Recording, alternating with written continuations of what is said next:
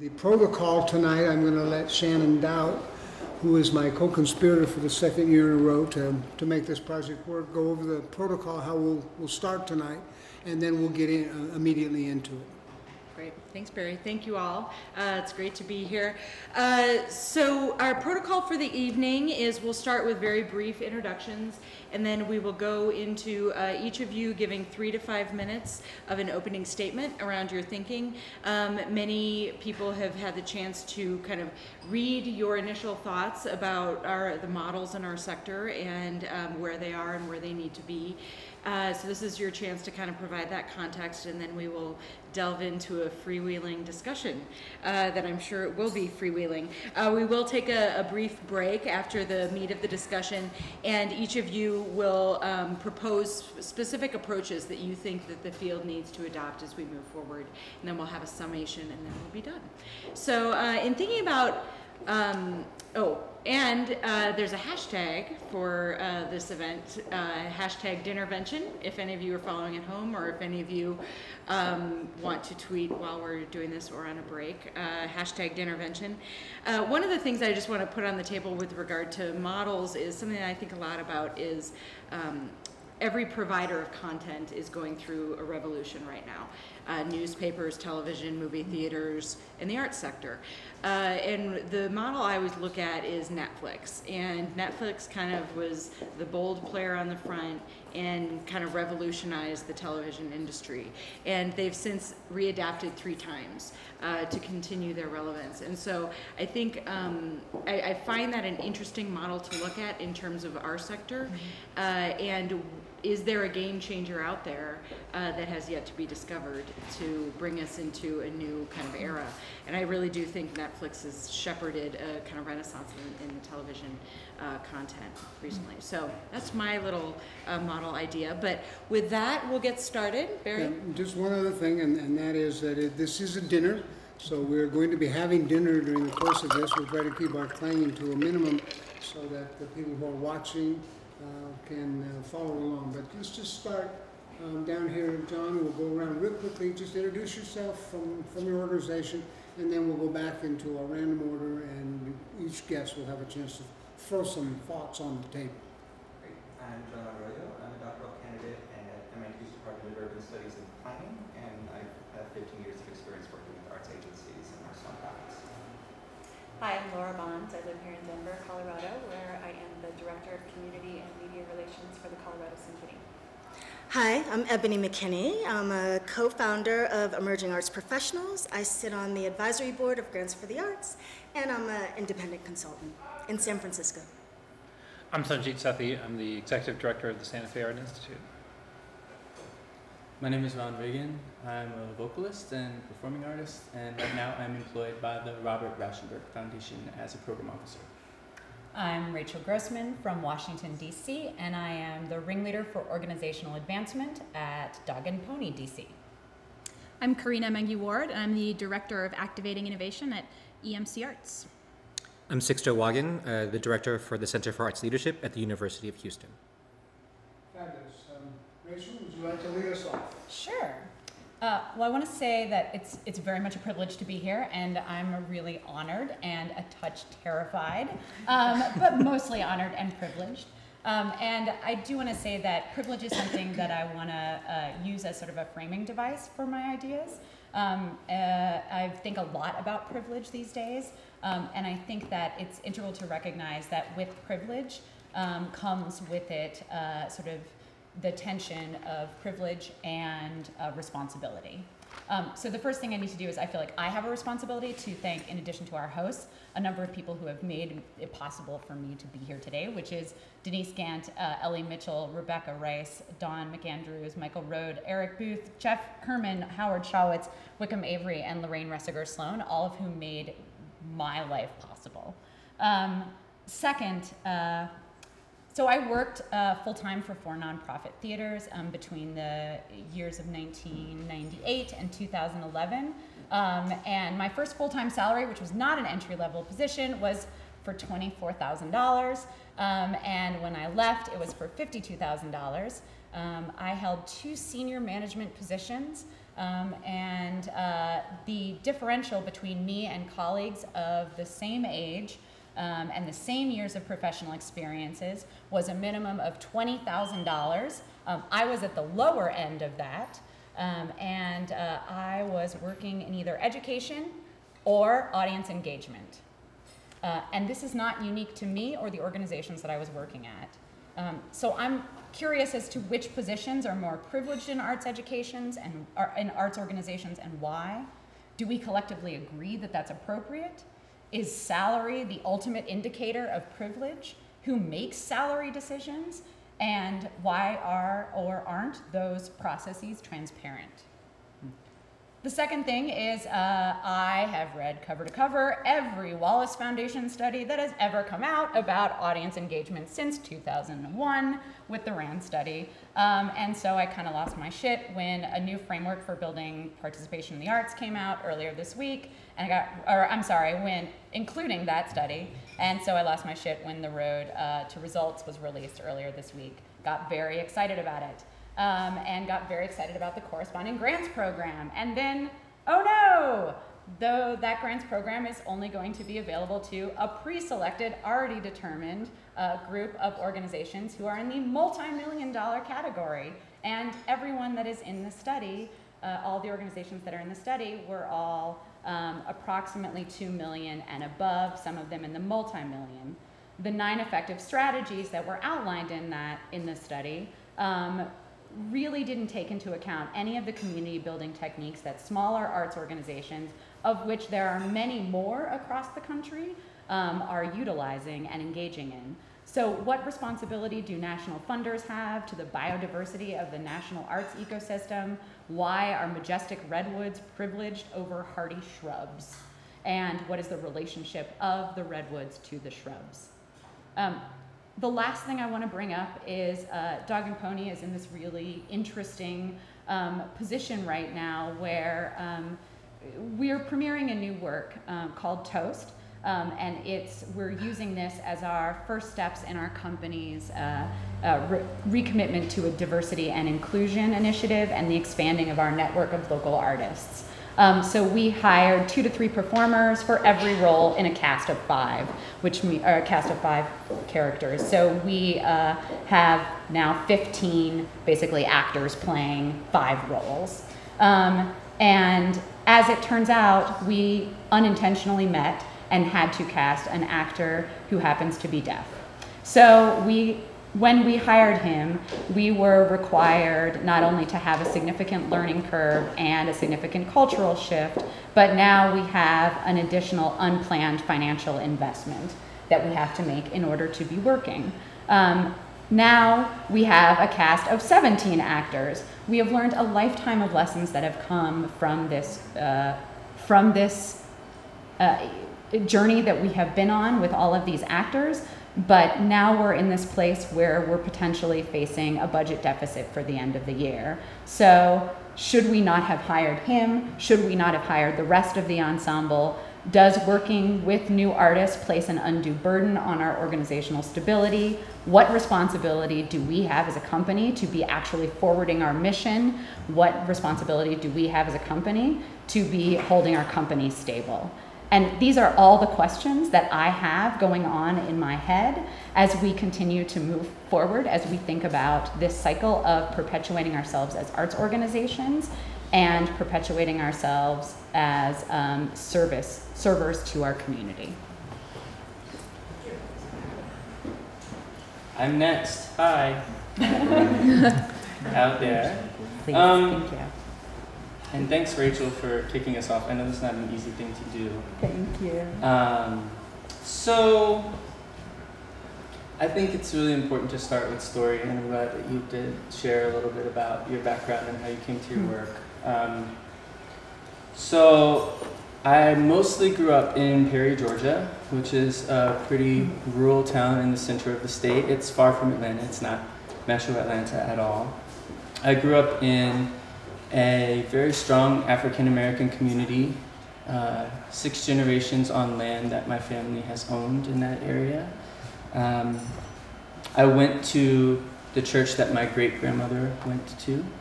and sang in those walls the songs that she sang.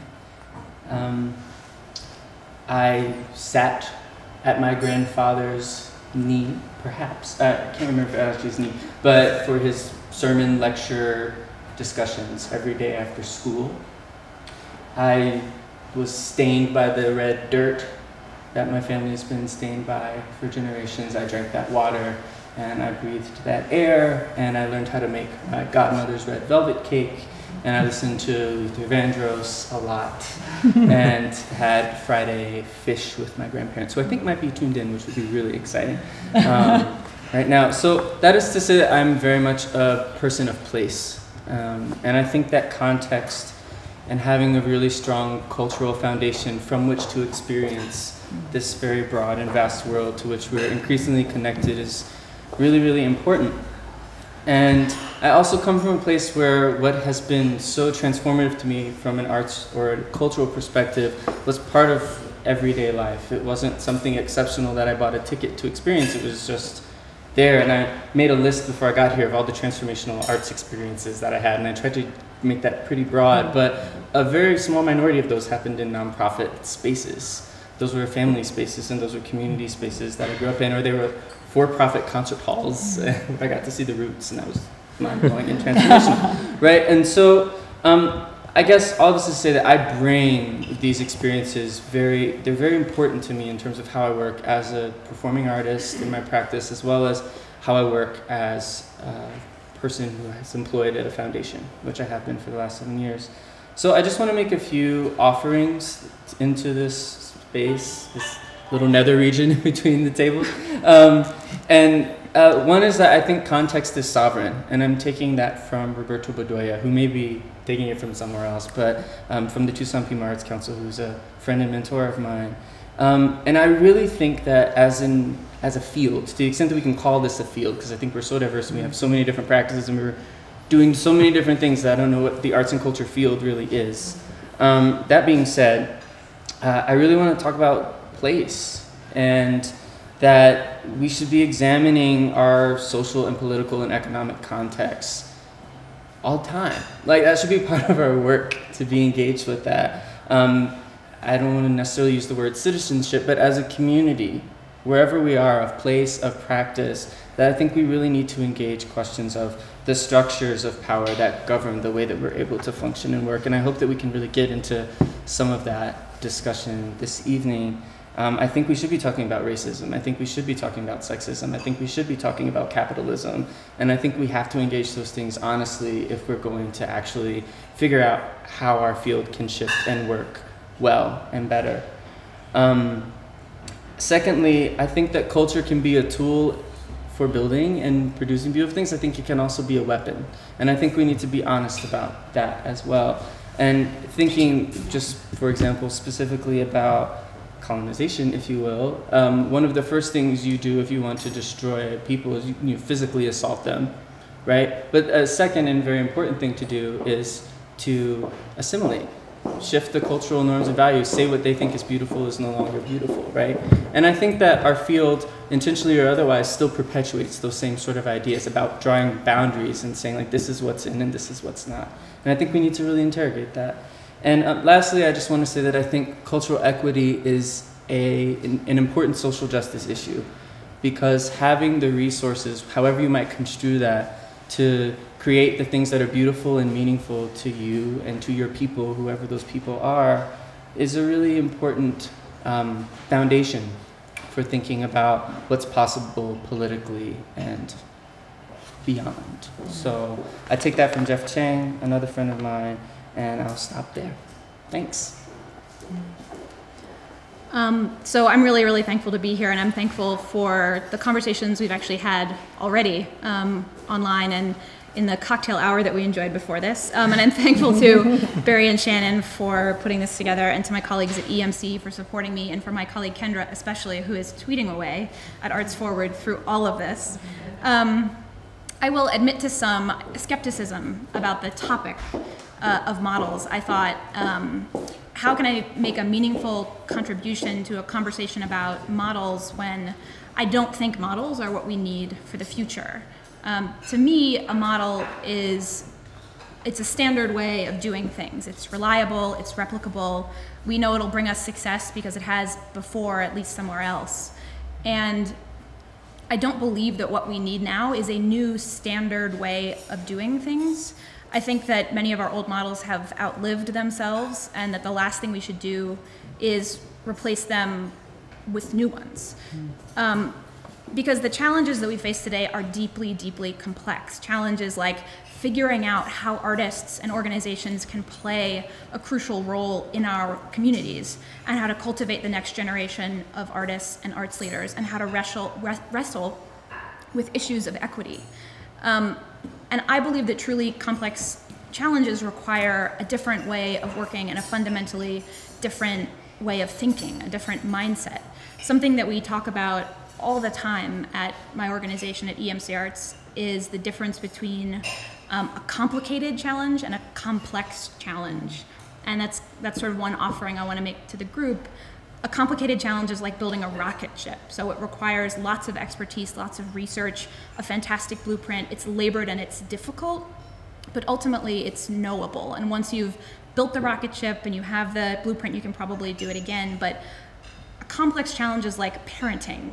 So it's the strategy that you use today might not, probably won't work tomorrow, and how you raise one child won't get the same results with a second. The conditions are always shifting, and it's only through trial and error that you can discover what works and what doesn't. And ultimately, it's the terrain of the unknowable. And I believe that the most pressing and important challenges facing artists, arts organizations, and the art sector as a whole today are not like rocket ships, but are like parenting. And for me, that means we need not a new set of models, but a new mindset. We have to stop treating complex problems like they're complicated. We have to stop calling in the rocket scientists and the models and the best practices, when what we need is to experiment our own way forward, even if that means failing often. We have to get comfortable with conflict and ambiguity and vulnerability and not knowing. And we have to rigorously reflect on all that we do and be open to what we learn. We have to engage with people who have different views and experiences, because it's really at the boundaries, or the collisions of the boundaries, that new ideas emerge. We have to recognize that we're working in a complex, interconnected, non-rational system in which we are each, and our organizations are only one of many players. And I think this is particularly difficult work. I think humans have a tendency to want to see the world as complicated as the rocket ship. I think that's a lot easier, actually, than wrestling with complexity. But I think it's in the same way that I think it's easier to talk about broken models than it is to talk about a broken mindset. And despite all of that, I'm going to be making an attempt during this dinner to pull the conversation away from being about what we do to being about how we think, because I think that's where real and lasting change is actually born out of, and where new and unimagined possibilities for artists and arts organizations and the cultural field can actually emerge.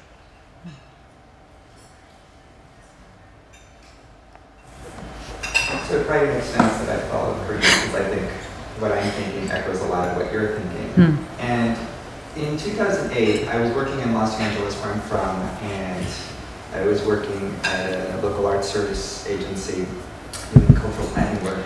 And I was matriculating and moving to Boston to do a master's degree in urban planning, and I thought I was always sort of at a bridge between art, cultural planning, cities, all of these things. And I had so many friends say to me, wow, you're really making a career move, like this is like different. And I was like, is it? Like, I actually thought I was kind of making this connection, but I thought about who those people were, and it made me nervous, because I thought, wow, if you guys are working at arts agencies and you see what I'm doing very different than what you're doing, then maybe we really have a much bigger problem than I realize. And I'm part of the sort of why do we need new models anyway sort of camp.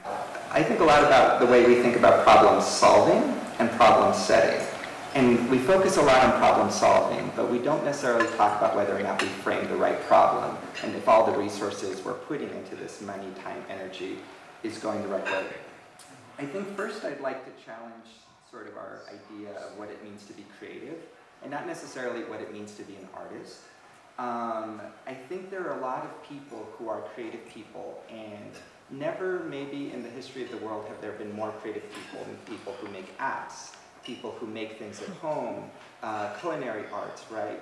Who wouldn't traditionally consider themselves an artist. But maybe they don't get involved, or they're included in sort of the audiences we think we're trying to reach, right?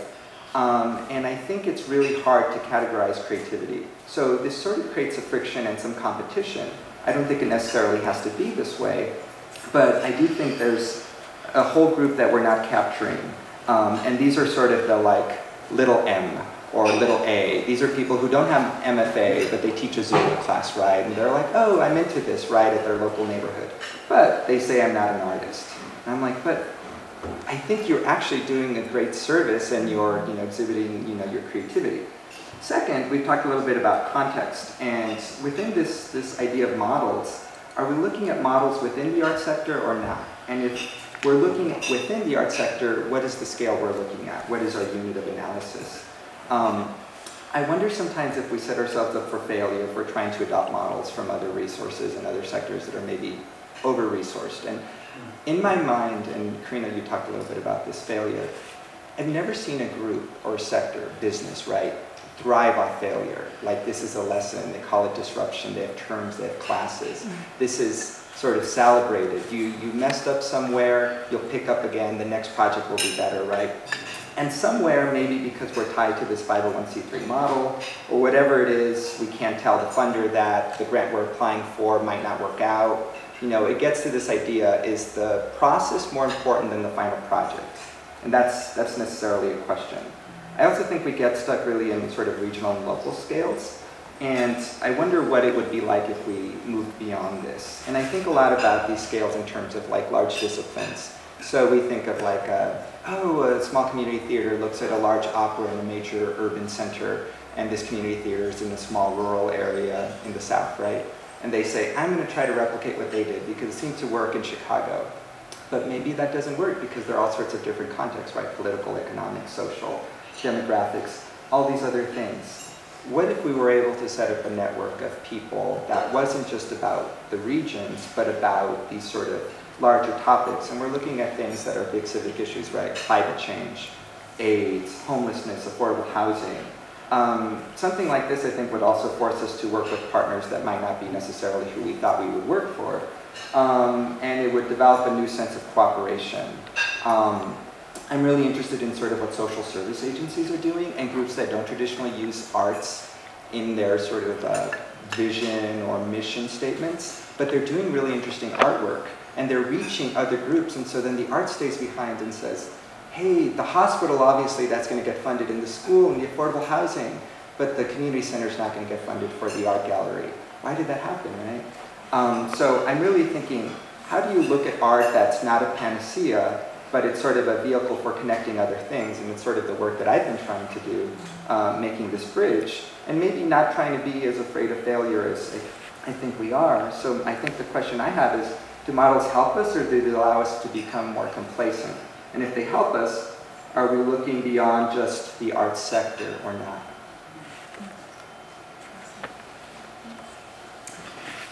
Well, I'm also extremely privileged to be here and honored, and my brain is spinning already, and I'm already throwing what I thought I was going to say out the window because there have already been so many compelling things said. Karina, I've been reading your blog and your newsletter for a long time now, and to hear you articulate some of these ideas is really exciting. I loved what you said about experimenting our way forward, and just that delineation between complex and complicated is really simple and really helpful.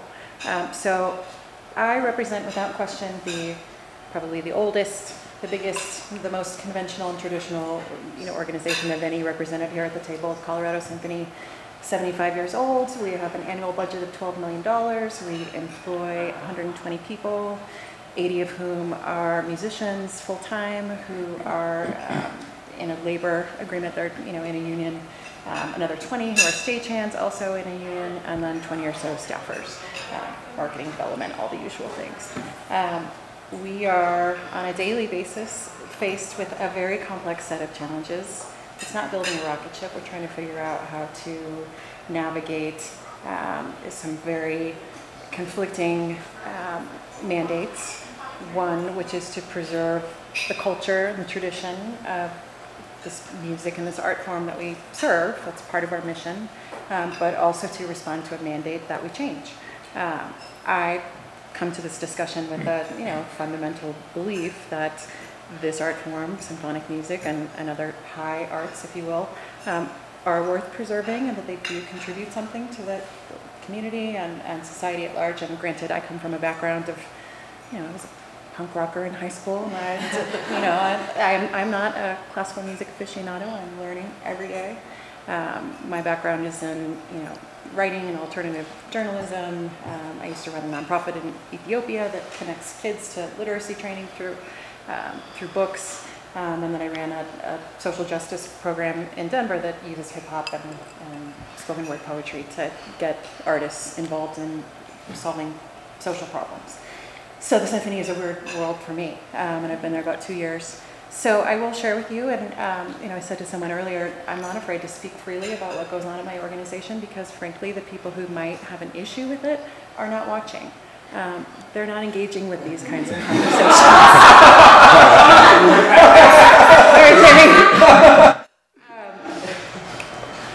So yeah, we face all the things, all the scary things that people think go on. They do. We are beholden to some traditional models. We are funded by major donors. Our audience is mainly white. So is our orchestra.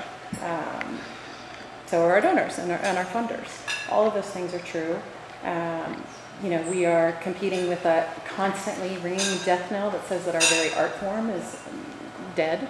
I don't believe that's true. I don't think there's a lot to encourage us that's not true, and I see that in particular with the kids that I work with in schools who, they love to play the flute and they would love to compose music, which we're giving them opportunities to do, so thereby removing some of the barriers that allow them access to participating in the musical arts. Denver, speaking of place, is an interesting place to be right now. A lot of the things that have been mentioned we're already doing here. This is a highly collaborative city. We have some really strong public-private partnerships. We have strong support in the mayor's office. So that's a value that we have. I think we're not as entrenched in some of the sort of social and cultural hierarchies that were alluded to in some of the papers. It's the spirit of the West. It's kind of a cliche, but it's also true.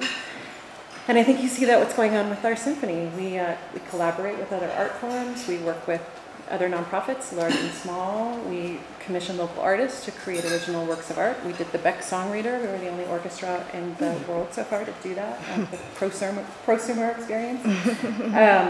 So we're pretty cool, actually. And I think I can safely say that we're the only organization, the only orchestra in the world that was featured on both TMZ and the New York Times on the same day because of some news about partnership that we did with the emerging cannabis industry, which is here in Colorado. So some people think we're brilliant, some people think we're crazy, but we are trying new things, and I am faced every day with the question of how do we take what are some entrenched realities, older, established leadership, younger, emerging leaders, for who there is a delta between these two.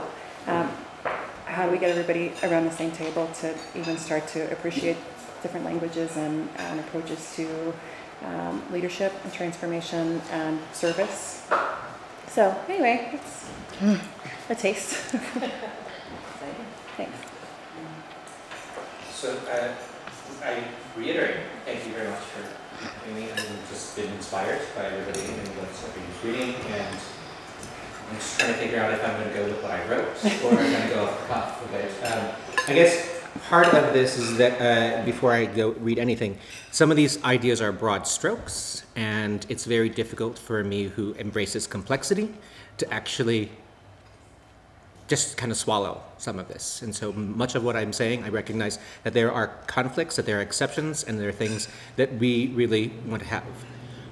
But I also think that as we talk about innovation, as we talk about what organizations and interesting people are doing, that's not necessarily the norm. And that this is the point where the people around this table have been very much enmeshed and integral in those innovative practices or know part of it and are, I think, actually better informed than most of us, because those of us who work in the art, we're so entrenched in the day-to-day that we don't get to look up.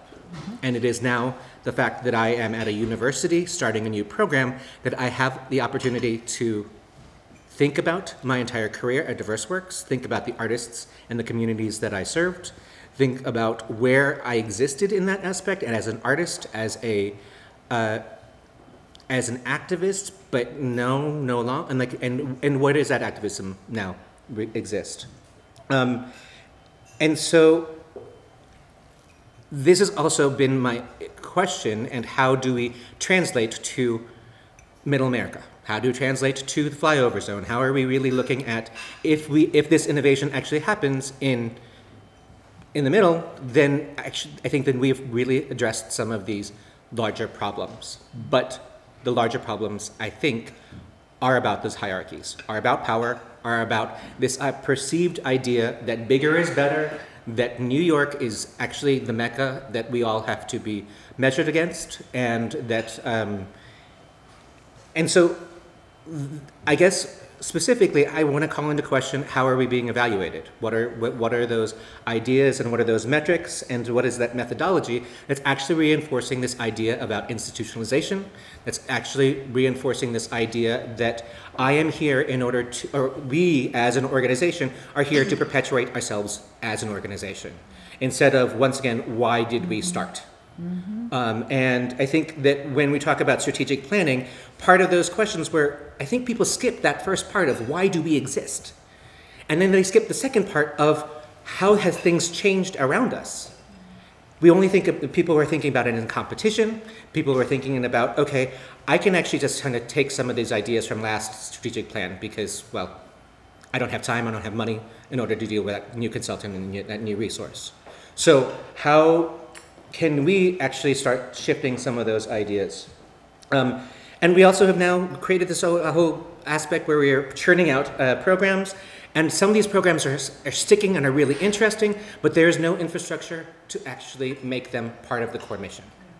And how does that aspect of transparency and innovation actually come back to where the centers of power are in terms of board, funders, and heads of organizations? And so I think that I often think about this democratization of art, like how many people actually get tools to make art, and that art is being made, and YouTube, and all of this. And there's also a separation between those who are making art and these institutions of the museum districts or all of that. And I'm hoping that we are not inexorably moving toward a shopping mall system of art distribution, and that there are going to be anchor tenants, and then there are going to be boutiques that actually address specific, quaint communities. Can we actually move to a can we shift from a transactional experience in order to move to a participatory model? And do we have access to process, again, and not just the product?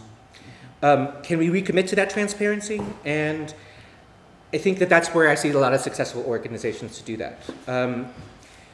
Again, I would also like systems that embrace failure. We look at art, and the artists embrace failure. They learn, why can organizations not do this? And why do we hide when we fail? Because that's what the funders or our board and all that.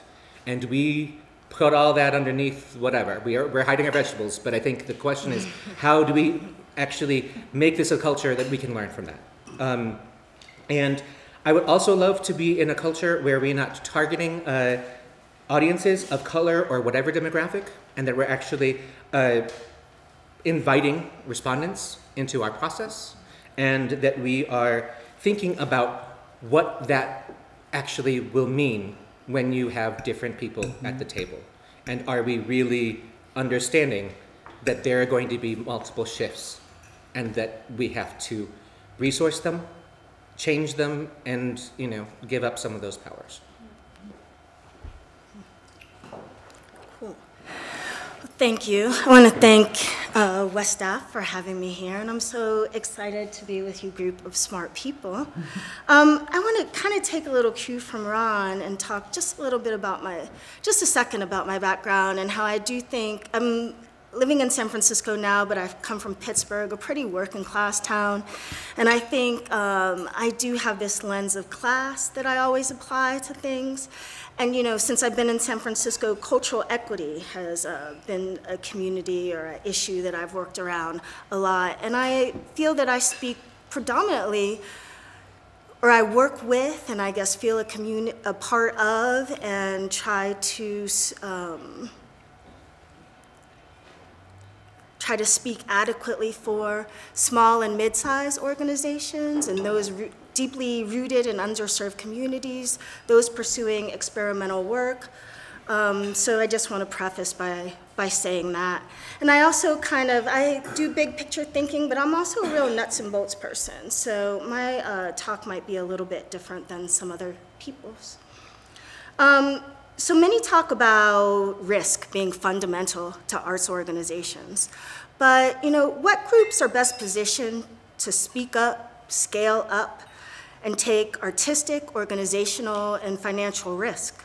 What options exist for small and mid-sized arts organizations when access to government and foundation funding is limited? So the model that I chose to look at was the funding model that I think over-focuses perhaps on government and foundation support. So I'd like to explore ideas around enterprise, social wealth, mutuality, and cultivating generosity within networks and even across networks.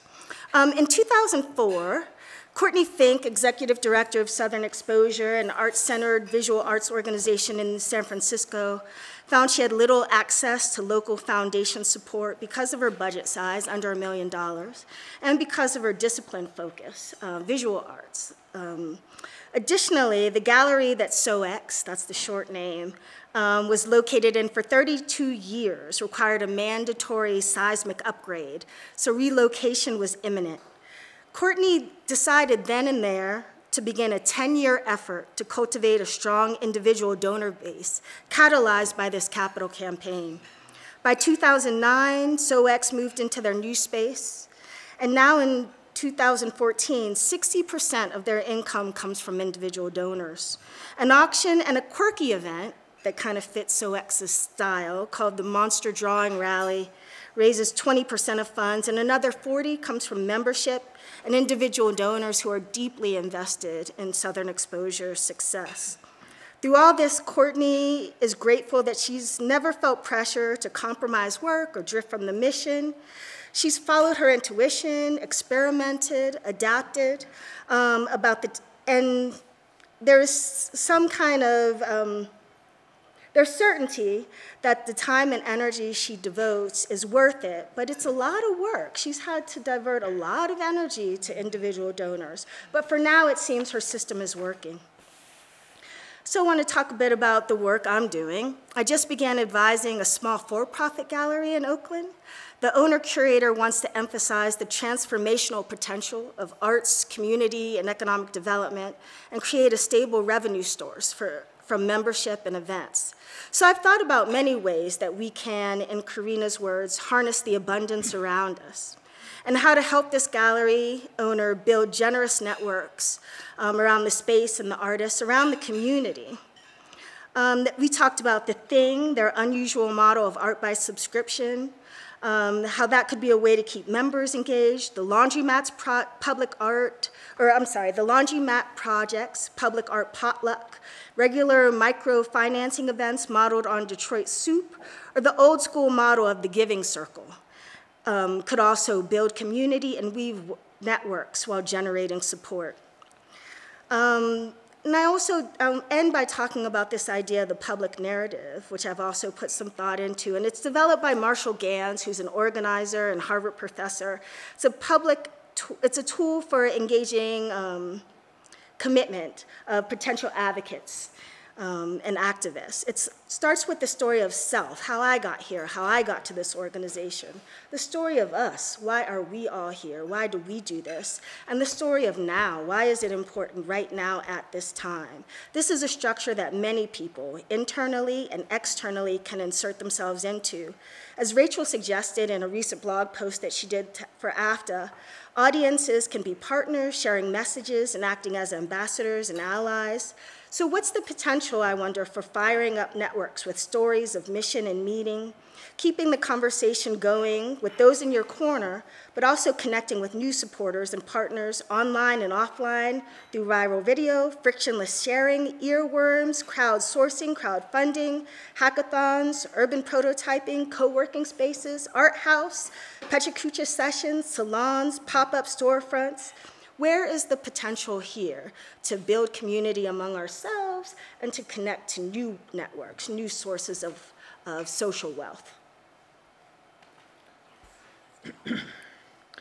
Well, I want to say thank you to the West Staff Foundation for inviting me and having me be part of this real brain trust of people. And it's impressive and moving to hear different people's perspectives, the backgrounds from which they're approaching these things. And already my mind is probably going 90 different directions. But I guess I think fundamentally for me, I should start off by saying that I represent an organization that replaced a mission statement with a mission question some months ago. And inherently, in part, it's really reflective on a lot of the dialogues that we see here. And so our mission question at SFAI is how can an organization engage with diverse forms of creativity, work collaboratively with local, national, and international organizations, and address some of the most pressing issues of our times. The reason the shift towards a question was inherent because we wanted to make sure we as an organization don't rest on the complacency of a statement. And I'm not trying to solely be semantic here, but just to say that we need to keep moving. We need to constantly be aware the fact that the ground underneath us is constantly shifting. So I'm appreciative of everything that's gone on here. I'll actually start off my remarks by a quote from well, either you could call him a political henchman or a provocateur, Fishhooks McCarthy. And he said, I think the quote is, Lord, give us health and strength and we'll steal the rest. And I guess I've been thinking a lot about stealing, like in the sense, just in terms of, I'm not sure those of us that are in the kind of cultural and creative business of trying to provide this as a service, as trying to provide this as kind of an experience, as to provide this as a reflective component to go ahead and help drive change, are doing enough stealing. I'm not sure I don't know if we call it strategic kleptomania or something like that, but I'm not sure we're thieving enough from, whether it's from different disciplines, from the past, from future projects. I'm less interested in the silos of saying, ooh, now he's doing something with science, but rather just being able to realize that it's a much more hard-scrabbled world. I think it is kind of a bare-knuckled world out there. Ideas that come to mind that I like to think about thieving from, that cause me to reflect as the ED of an organization that I have a tremendous degree of faith in, are things like the shrine at Ise in Japan, which is, if you see this shrine, it's got one site which lays fallow for, I think, 18 years, and then it's torn down and it's rebuilt on the other site. This idea of questioning issues around longevity, I'm using these ideas to steal them, in the sense I don't believe in the original idea. I believe everything is an iteration of everything else. And I wonder if we somehow put ourselves in a false sense of privilege by somehow inherently trying to ensure the original idea. And so another thing I've been thinking about too, and I'm stealing this from nautical engineers, is this idea of the righting arm. And the righting arm is this pitch point that's the horizontal distance between the center of gravity and the center of buoyancy of a ship that's displaced from the upright position. In English, that means that's the point to which a ship can rewrite itself. But if you go past that, it won't be able to rewrite itself. The thing that intrigues me, and I should preface this by saying I'm not maritime at all. I have nothing like I can swim just barely, and that's about it. And so I'm sure I'm screwing something up here, but I like this idea that it's not hierarchical. I like the fact that these factors are working together. It's buoyancy, it's gravity, it's these other ideas of the same footings, and I feel like I transform that into some of these questions that we have. What happens when nautical engineer? What happens when we do what nautical engineers do all the time, which is to find the writing moment, that point which is the absolute maximum to which a ship can rewrite itself from. Where's our center of gravity, and what's our meta center? Is that the combination of acumen and lived experience? And I guess for me, this idea that we live in kind of a shifting, buoyant, turbid kind of world is significantly important for me. All right. A lot of stuff on the table. I would suggest that you can now have your conversation. You can riff off of what other people said. You can expand on anything that wasn't said. But you have a back and forth exchange. Who would like to weigh in? And then it's sort of wide open. Is it legit for us to just sit and think?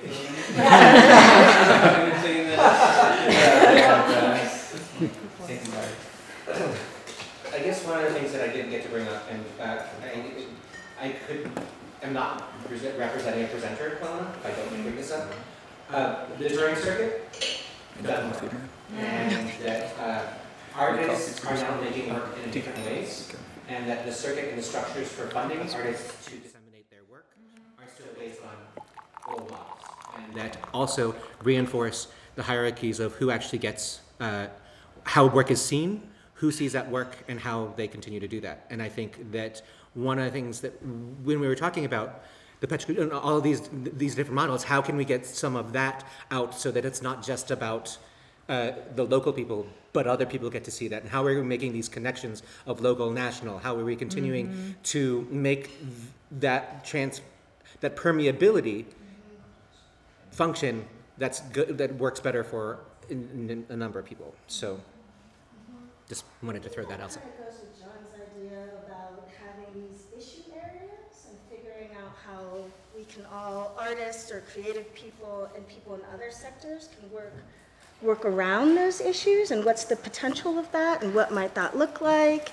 I mean, and I guess I've seen those things happening somewhat with urban prototyping. There's a lot of urban prototyping in San Francisco, so I hesitate to talk about it. It's almost like talking about innovation or design thinking. But, but it is an interesting way to bring people together and get them active and creating. There's this intersection of creativity and kind of maker culture that I think is really interesting and kind of encompasses this idea of creative city and what does it take, what kind of problem solving, this issue of complexity, complex cities, creative cities, you know, how are we interacting? Where does the arts fit? Are we still relevant? I think this goes a little bit also to the power concept that Ron was talking about. Like, I guess to a certain extent, all of us working in the arts have given ourselves a certain legitimacy and authority because of our experience, our knowledge, our own skill sets and creative backgrounds, right? So we've decided here who gets to sit at this table. How different would this conversation be if we had a lot of people who weren't arts advocates, right? Who were maybe the naysayers, who'd be like, I have something to say, but you never invite me, right? That's interesting, and I feel like we talk a lot to ourselves, but it's definitely something that's been on my mind. Because what if we embrace actually as if we said there was a field, which I'm not really excited about that, but let's ignore this part of my statement, okay? So let's ignore the field part. So if we said there was a field and we actually addressed the field or artist at large, like really, let's say the arts aren't valuable. I can't believe I'm now saying this right now. Devil's advocate. But let's say they're not. Like, why do we just assume that the arts are valuable? Why is that an assumption that we're all always constantly coming to? And just saying like, we're valuable, you should like us. We're valuable, you should come to our museum, you should come to see my show, you should give me money because I'm an artist and because the arts are valuable. I don't think that's wrong to propose because I think half the world in America works off that assumption. Yeah. So we spend half of our work trying to change their minds, right? Which I don't mean to turn this dinner into a case of like why we should talk about why the arts are valuable, but yeah, I mean it goes back to sort of this idea of like why, you know, we were talking earlier of sort of like why aren't we curing cancer? Why aren't we actually out doing other things? Like why have we chosen to do this work, which we know in this field, in this sector, in the work that we're doing, we know that we may not make as much money or the quality of life may be different, and aside from the fact of how much control we may actually have over those factors, of which I think, I keep touching you because we were talking about this earlier, and because I must touch you. Why? I mean, I could talk about some transformative experiences for me, and Ron, you had a whole list, you said, of things that transformed you. I mean, I think I can just think of in my little Mission neighborhood, you know, first moving there from San Francisco.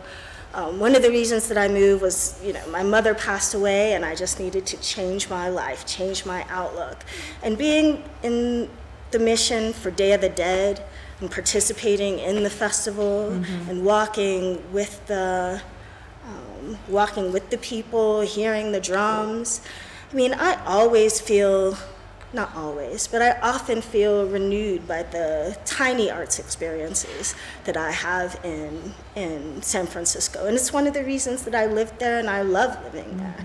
I mean, life can, be difficult, be very difficult. And I find all the little arts experiences I've had, and also the way it brings people together socially, I think is important. For lots of reasons, and there's lots of arguments I'm hearing now about arts education as well, and what it means to not have that. What if we have kids who only have, you know, tech is such a big thing now, if it's only tech. There's no music, no drawing, no painting. What would that mean for our universe? I mean, might we as well just have robots? I wonder if, in part this is about challenging some of those hierarchical systems that we were talking about earlier, because I think that occurs internally. Because on one hand, the Day of the Dead parade is a really great example, but it's the desire for us to formalize it or somehow institutionalize it or somehow, you really see there is a degree of community scholarship, in the sense you see this knowledge basis that exists within a community, and it's rich and it's emergent and it's asymmetric and it's dirty and dusty and heartfelt, and to resist the urge to somehow put some kind of formalized, whether it's an academic or institutional stamp or mark in it, around it, or on top of it. And I guess that's kind of one thing that I think of when I hear some of this. And having moved just to New Mexico, if you go there on Good Friday, the procession to the chapel at Chimayo that occurs from all over. You see people walking all over, and it's a rich and invested procession, which you rarely see except in certain communities. And you just have to watch, or you have to participate. I also wonder, organizationally and institutionally, if in the same way, I feel like academically one had to revisit language, and we had to start becoming more inclusive in our language and ditch the male pronoun, and we had to go ahead and make sure the fact that we were inclusive. I think that cultural organizations oftentimes have to really start to think, does the arts, the term the arts, does it start to go ahead and categorize and really box us in? And that's one of the reasons why there was a very fundamental conversation when we changed our mission to say it's creative practice, which ideally opens it up to the architects and to the urban planners and to the poets and to make sure that field is significantly more inclusive. I was thinking about this earlier when someone was talking about the tension between sort of practice or process and product. And I think sometimes when we talk about art, it becomes easy to talk about the product or the output or the object. And what I would be really interested to see is if we could think more as a field of practice, of thinking about what it means to put to use the artistic process. Yes. And the artistic process, which is full of tolerance for failure and ambiguity and iteration and learning, what would it mean to put that at the center of our organizational structure and culture? What if our organizations actually mirrored the creative practice, and maybe we moved to thinking about creative practice instead of artistic process? But also, what would it mean to put that artistic process or practice at the center of community change efforts, and the capacity for art to open up people's hearts and minds and open up new fields of possibility, to wrestle with paradox and tension, to balance discipline and openness? I actually think that that is such a huge asset that we have as a field, that we could better articulate, better share, and put to use, both in our own field, in our own organizations, and in the wider world, I guess. And we could potentially cure cancer by doing it. I mean, Who knows? To your point, I mean, I think, and I feel like I see a shift of that consciousness raising, that people are making that connection between artistic and creative processes and how they relate to other disciplines or just ways of being, leadership models. You know, something that I've heard repeated in various ways throughout this dinner so far is this notion of, you know, the donor, the funder guiding what we do and what we don't do, and that so often, you know, the impediment to experimentation is what's that donor's reaction going to be. I was encouraged earlier this week. I attended a presentation by Art Place America, and they talked about in their granting process now, they encourage people to just be very honest about what it is that they believe they can possibly accomplish in the course of their project that they're asking for, and to check in periodically. And if it's not going well, to not hide the vegetables, but to put them right out there and say, this is what's happening, we're going through a process. We have something to contribute to the conversation and to your future grant making based on what we're experiencing. So they're contributing to sort of this evolving collective awareness about what works and what doesn't. So to me, that was an encouraging signal of maybe some changes that are happening at the funder level. And certainly Art Place and the whole placemaking movement is very much about how do you transfer the intrinsic value of the arts to solving and addressing social problems and responding to community need and desire. So, you know, hopefully everybody will continue to learn about this, and you know, through these types of networking activities and others like them, to just continue to elevate awareness about that.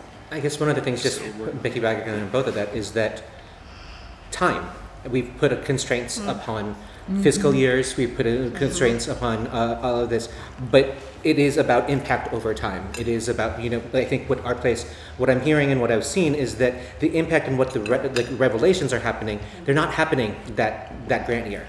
They're happening 2-3 years later, in order so that we've seeded, and now how are we growing? And the process is about time, and requires a lot more of that flexibility. So how, yeah. I think I'm not astounded, but I find that my colleagues in the not-for-profit theater world, in a more sort of mainstream theater producing, are always astounded that Dog and Pony gets funding, because you know, our newest show it took 2 years to make. And they're like, how did you get funded? And I said, well, we took 2 years to make a show. We were really open about it.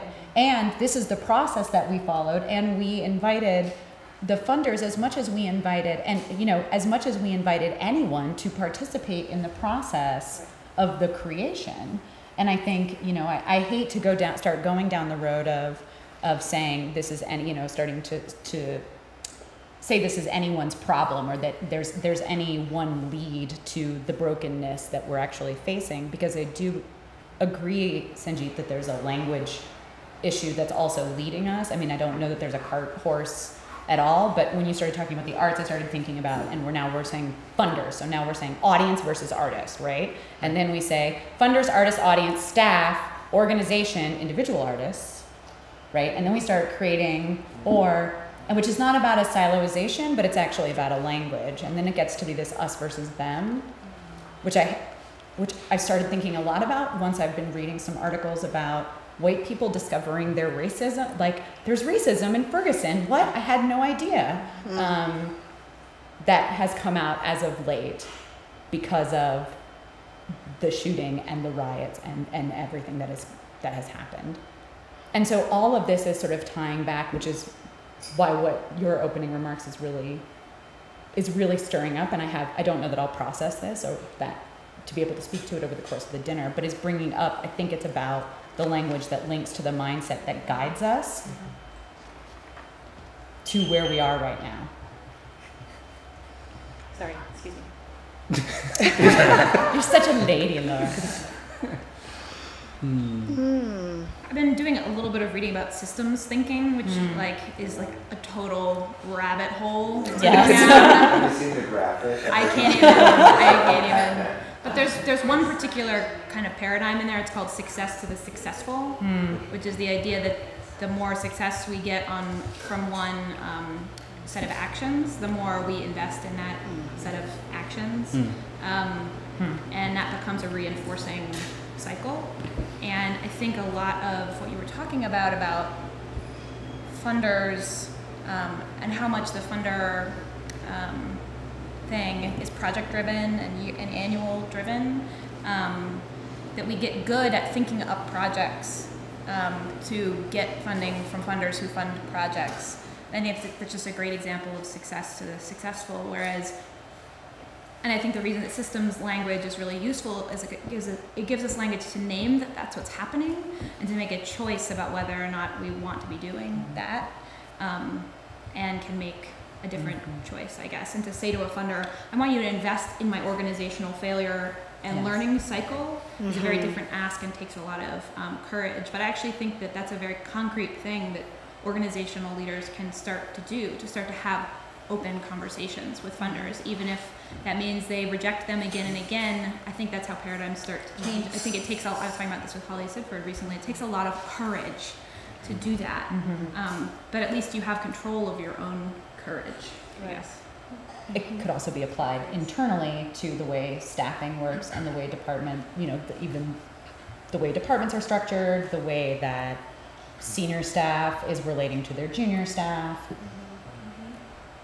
Yeah, I mean, I think that this idea of, carving out that place for whether it's courage or that kind of frank exchange, I think that there are so many similarities towards in the fields that we're in with the medical industry, for example, and doctors, and specifically about how are you really frank when you're really sucking at something, in the sense, and who do you talk to? Because you've got so many different, you've got funders to disappoint, you've got a community constituency to disappoint, you have your team to disappoint, there's so many kind of meta levels of potential disappointment, and yet at the same time, how do you carve away that space to say, either I'm really screwing things up and I need to be frank about that, so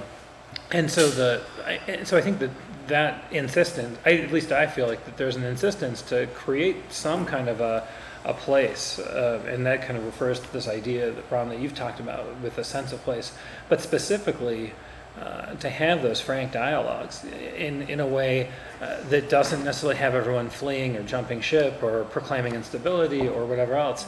And that's different than kind of this idea of risk-taking and reinvention, but I think it's a necessity, and it continues to grow to be a necessity as all these other things are starting to move around, which is that where's that space where you have that frank discussion that you can really start to really kind of, iron things out.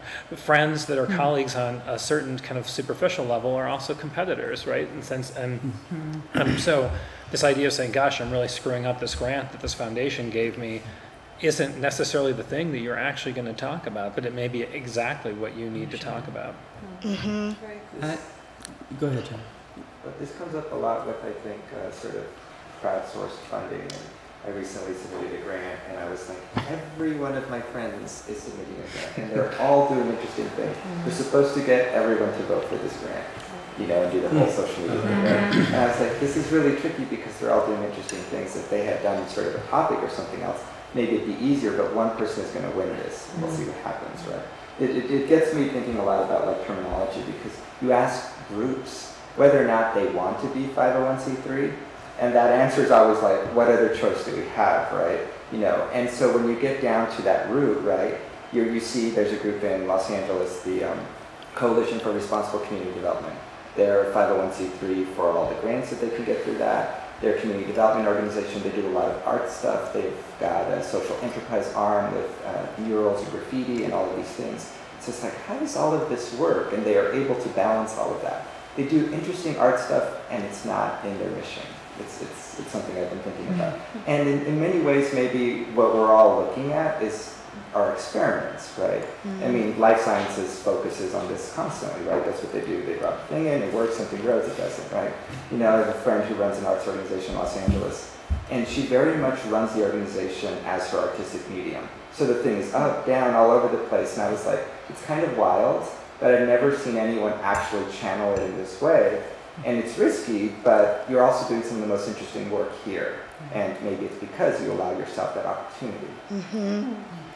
Yeah, it's interesting. I mean, I've been as part of Grants for the Arts. You know, there's a lot of kind of artist-driven organizations, small artist-driven organizations, and it's interesting to see they don't always have the cycle that you would expect of regular organizations, or at least dance companies. Sometimes it's, I mean, maybe like you, I'm gonna kind of be more internal for a while, a year or 2 years, and think about my piece and kind of incubate my piece and then kind of come out.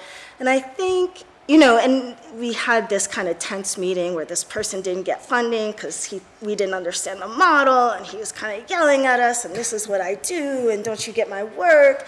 And it was a real kind of wake-up call for me to really, not even just understand, to appreciate the way different organizations could work, and to build that into how we fund and how we think about funding and what we value, really. And I think I would like to see more of a culture of learning and experimentation, organizational learning, internal learning, where people are allowed, you know, from the executive assistant to the program director to the ED, everyone can learn and make mistakes. And there's room for that, space for that.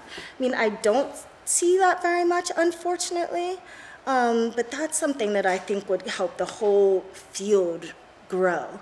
But maybe it has a lot to do with power and people not wanting to, especially at the top, admit mistakes and perhaps let go of some power.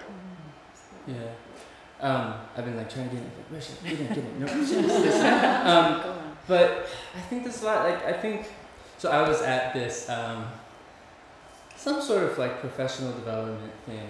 This very wealthy man got up at some point and said, he announced his wealth to us at some point. So this isn't just conjecture, but he stood up and said, I just think, you know, all of you are talking about having a plan, and all of you all are talking about, you know, how you want to, you know, be able to look out and see where you're going. He's like, I think you all should just throw that aside. I think everyone should go to the cliff and just jump off the cliff and see what happens. I was like, are you kidding? I was like, okay, that's easy for you to say, Mr. I don't even know what your assets are. But yeah, you can take all kinds of risks because you've got a safety net.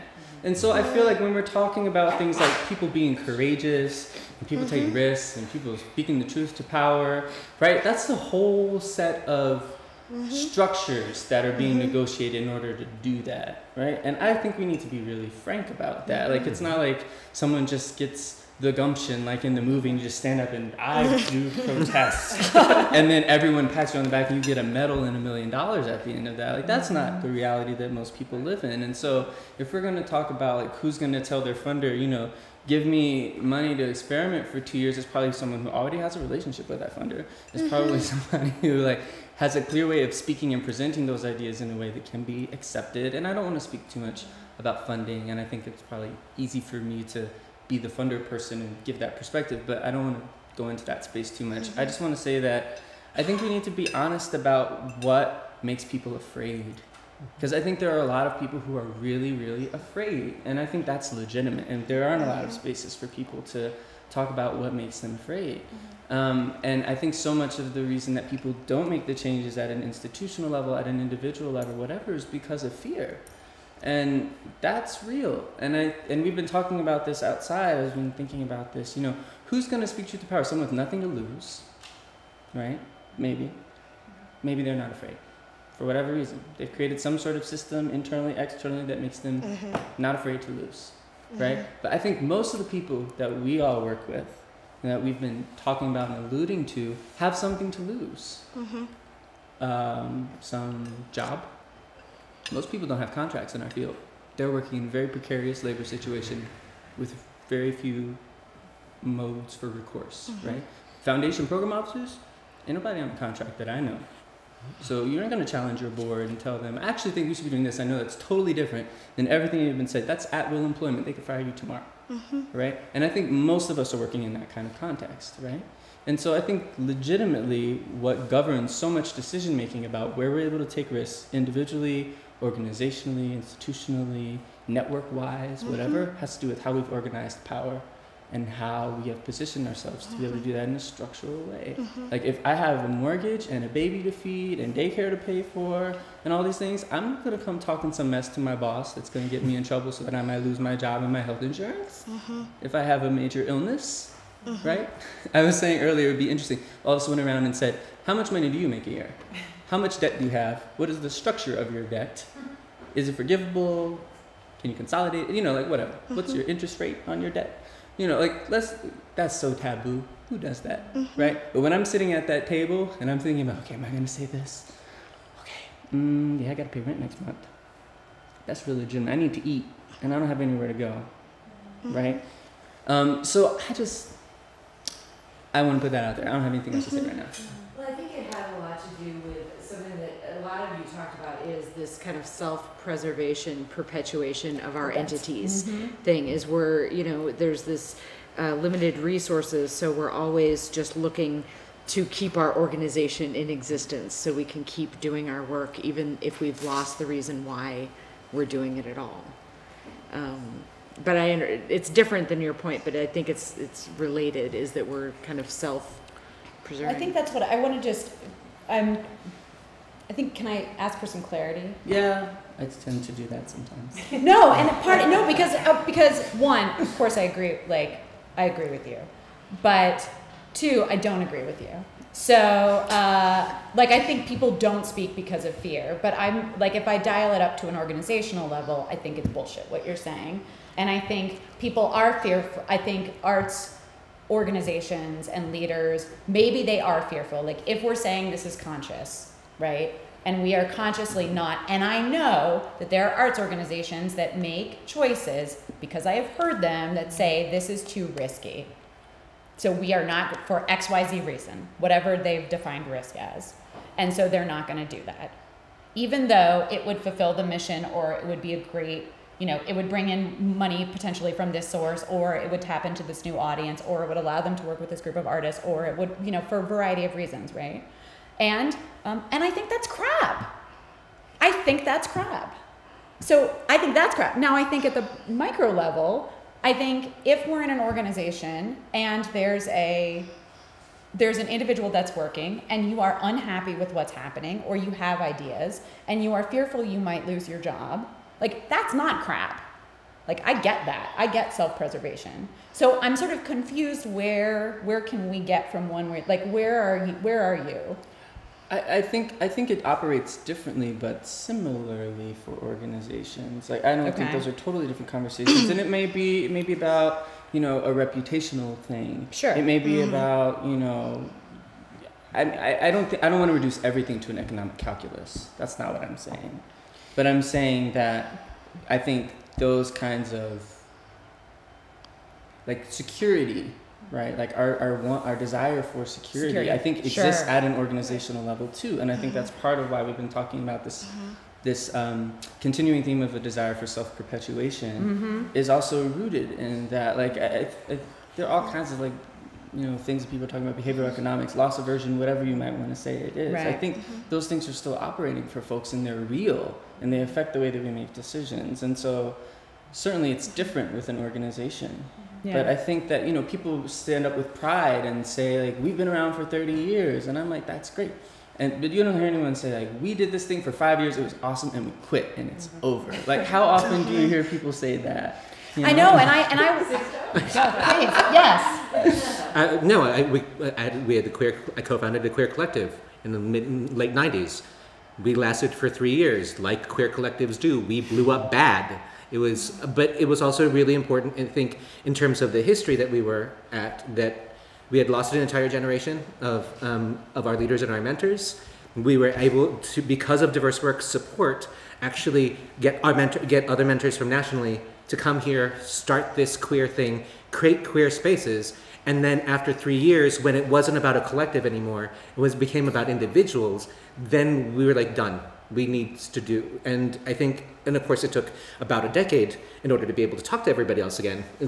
But I think that was also, we recognized that there was a political action that was happening, and we did that through art, and it needed to happen, but it couldn't have lasted any longer than that period of time.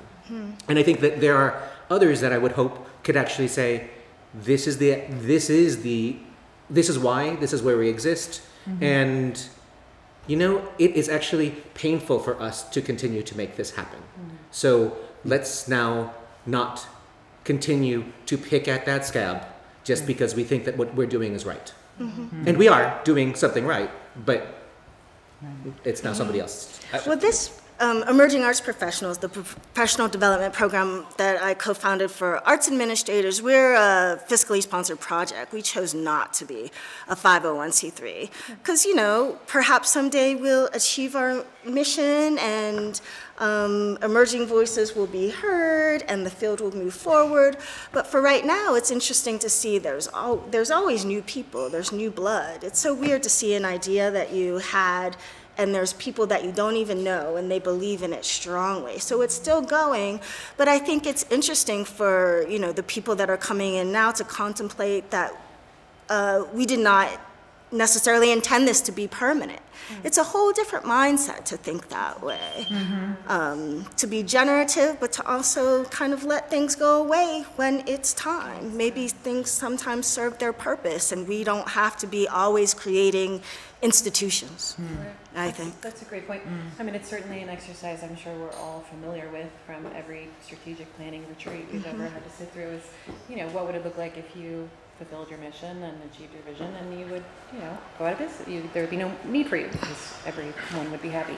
I do, when I read the papers and sort of this notion of arts institutions existing to perpetuate themselves, for me, it has never rung true. And I feel like, we sort of went around the table. We all recognize that, we probably could be paid more in other fields. There is absolutely a differential between us and our counterparts in the for-profit world. Certainly everyone at this table and our colleagues and the hundreds of thousands of people across the country who work in the arts have skills and talents and abilities that would transfer and scale to other industries, and yet we choose this. We choose this. Why is that? I think if the answer isn't on an individual level and an organizational level about mission and a genuine belief in the work, then why are you doing it? And if your organization, no matter what size or scale, if you are not able to create a business model that is going to accommodate your legitimate human needs, then maybe you shouldn't do it. I just feel like that's a conversation that we don't have enough. There aren't enough sort of like, hey, you want to start this nonprofit? Don't do it. I mean, as you suggested in your paper, like, if you really love the bullshit, if you really want to do this stuff, then maybe this is for you. But I feel that that's an area where across the field, we need more professional development. We need a better word than professional development. But how do we really just sort of prepare people for what this is about, and to do some kind of a gut check and go to that scary place of being really honest, not only when we're establishing new organizations, but when we're evaluating existing organizations, to be courageous and searchingly reflective and willing to admit when maybe what we're doing needs a radical change or maybe just to go away. I'm sorry, I want to push back a little bit because I think we make this assumption that because we work for nonprofits, we're all going to be underpaid for it. Right, no, I And don't there's like this that. poverty kind of Sure. thinking. And I think a lot about the arts and sports and the intersections and the differences in developing audiences, and was stunned to learn recently that the National Football League is a 501c3. Whoa. Yes. The head of it is making like what, $1 million? You know, more. I would So, think you know, we are imposing something onto our field that I don't think is Right. should be. Oh no, I absolutely agree with that. I'll just respond to that to say that that's another area of consciousness raising. I think through human to human connection, empowerment. That we don't accept that. We don't accept the idea that to be artistic and creative is to be poor forever. That's not acceptable. That's why I'm so encouraged by some of the social enterprise movement that's happening, that we're seeing encouraged at the foundation level. Artists really learning to advocate for themselves, to value their work. Absolutely. But I think that this is, I think we're almost kind of dancing around something that I've been trying to formulate a little bit, which is that there's something that's missing here, and since then this is where I think the potential that philanthropy can really go ahead and come in, which is that on one hand we're talking about leadership through change, we're talking about issues around risk taking and innovation, and at the same time we're not kind of creating some kind of not a net, but kind of like something to go ahead and at least slow down the fall. And I'll try to be a little more articulate here, which is that I guess one thing that I see, and sometimes people talk about that with more progressive organizations, they have sabbaticals, right, in the sense, but this idea to say, how do you recharge? How do you go ahead and come back?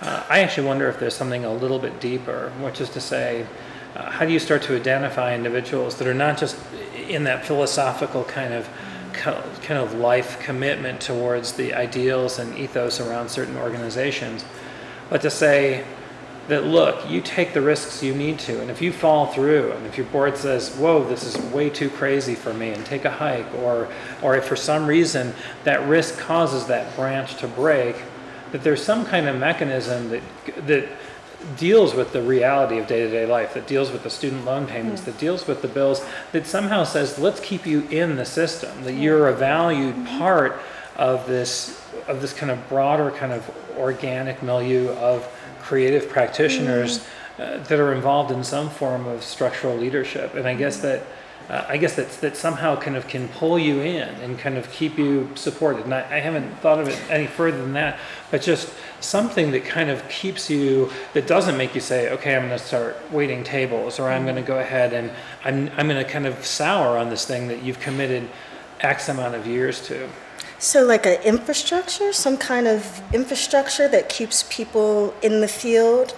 Yeah, I think so. I think that there's a point in time where I'm assuming most of us will not be with the same organization, or were not with the same organization 10 years ago or 6 years ago, and probably don't see ourselves with the same organization in 10 or 15 years from now.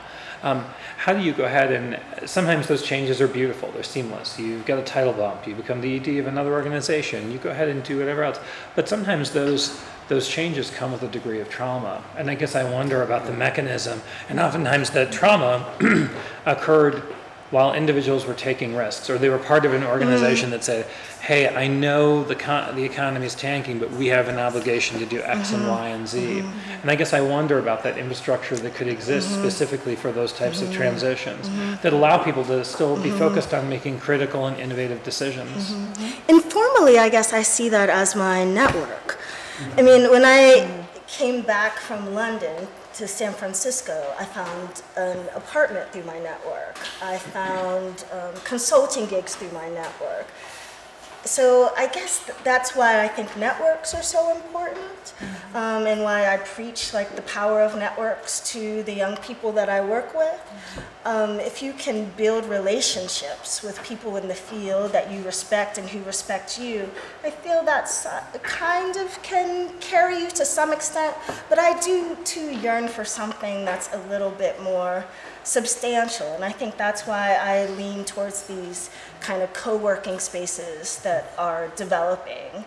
and like the Hub, and there's a few places in San Francisco.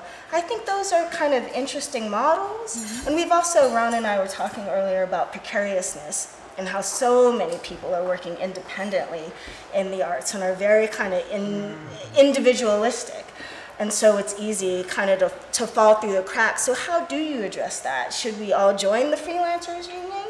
Is there an arts freelancers union or something like that? What kind of infrastructure? And I think about it more now because in San Francisco, so many of the older artists who had rental spaces, didn't buy spaces, these are very respected artists who were evicted. And now they've had to move out of the city. They're totally displaced. What could we have done? How could we have treated these people as intangible resources for our community, which they are? What could we have done to really to honor them and to keep them and to make the ecosystem work in that way, I wonder. I think that just in terms of how can we have the ecosystem support the leadership, not only of young or emerging, but also people who have been in established organizations who recognize that they have done their part, but there is no place to go. And that they have so much more to give, but that there are no structures, there are no opportunities for them to retire or move on or get that other place. And I think that I've heard so many people who's like, if we could, then we would be able to make space and be also refreshed. So I think that it could happen on multiple levels of that field if we're going to talk about leadership. This seems like as good a time as any to take a quick 10-minute break, kind of rejuvenate your thinking a bit. Let's come back to this conversation and focus on some other things that we haven't yet touched on, and then we'll finally get towards the end of the dinner, we'll get to some thoughts about that you may have as advice for people who may be listening, and things that might be able to change even just some small part of this. So let's take a quick 10-minute break. Dessert is ready. Dessert's ready. But don't walk over there. Don't go over there. Bryce will point, but don't. Bryce can walk over there. So we'll take a 10-minute break right now. I've heard a couple of thoughts from several of you that it's so hard to get a handle and focus on something to kind of center our discussions, and maybe we can try to figure out how to do that. I saw a bumper sticker on a car a few years ago that I really, really liked. This is a few years ago, so the numbers aren't quite the same today, but the bumper sticker said, life on planet Earth is only 1/6 billionth about you. and that kind of struck me, but it is about me, or it is about us. That's how we focus on life. It's about us. We tend to do that in the arts. Every field, I think, tends to do that. It's about your organization. It's about you and your career trajectory and what have you. So if I'm running a small arts organization out there, these are big issues to me, and what I'm doing on a daily basis is I've got a report due Monday. I haven't started to write it. My donors are down 10%. Half of my board doesn't want to make these phone calls. The audiences aren't quite what I was projecting they would be this year. I'm not sure I'm going to get those 2 grants. I got some problems just keeping this thing alive. I don't know that I can spend a lot of time talking about some of the things that we're talking about. How can you help me? What can you tell me that will help me tomorrow or the next day? One of the things we haven't talked about tonight too much is the infrastructure of our own leadership. What about our leadership? Is it working? Is it not working? Is it time to move it along more? Or are we still stuck in a kind of rut that we've been in, and what do we do about that? So maybe we can kick this conversation back off again, focusing not necessarily on that, but anything you want to focus on that maybe tries to zero in on something. Shannon, do you have any thoughts that we can do that as we kick this second part off? Sure. I mean, the way that I tend to think about this, living in Alaska, it's a young state, and we are just kind of entering a new generation. And I was thinking about it, it's almost as young as the arts sector, the kind of infrastructured arts sector that we all know. And it's the same kind of thing. A lot of the people that are now in leadership have built the whole sector over the course of their careers. And, should we just say, okay, we did it, we increased access, we did all the things that the NEA, when it was founded, wanted to do? Do we declare victory and then move on to the next era? And if so, how does that influence the next generation of leaders in our field? Many executive directors that are baby boomers about to retire started and were executive directors when they were in their mid-20s. And how many of us have that experience? It's a lot harder because the infrastructure's been built up so much.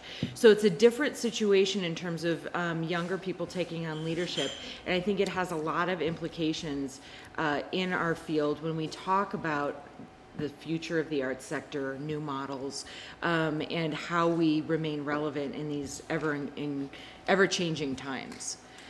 So given that, and I do think we've been talking around leadership development a lot, and whenever we talk about something new, you're kind of talking about, you want to honor the elders, but you also are thinking like, we need something different now. We are in a new world.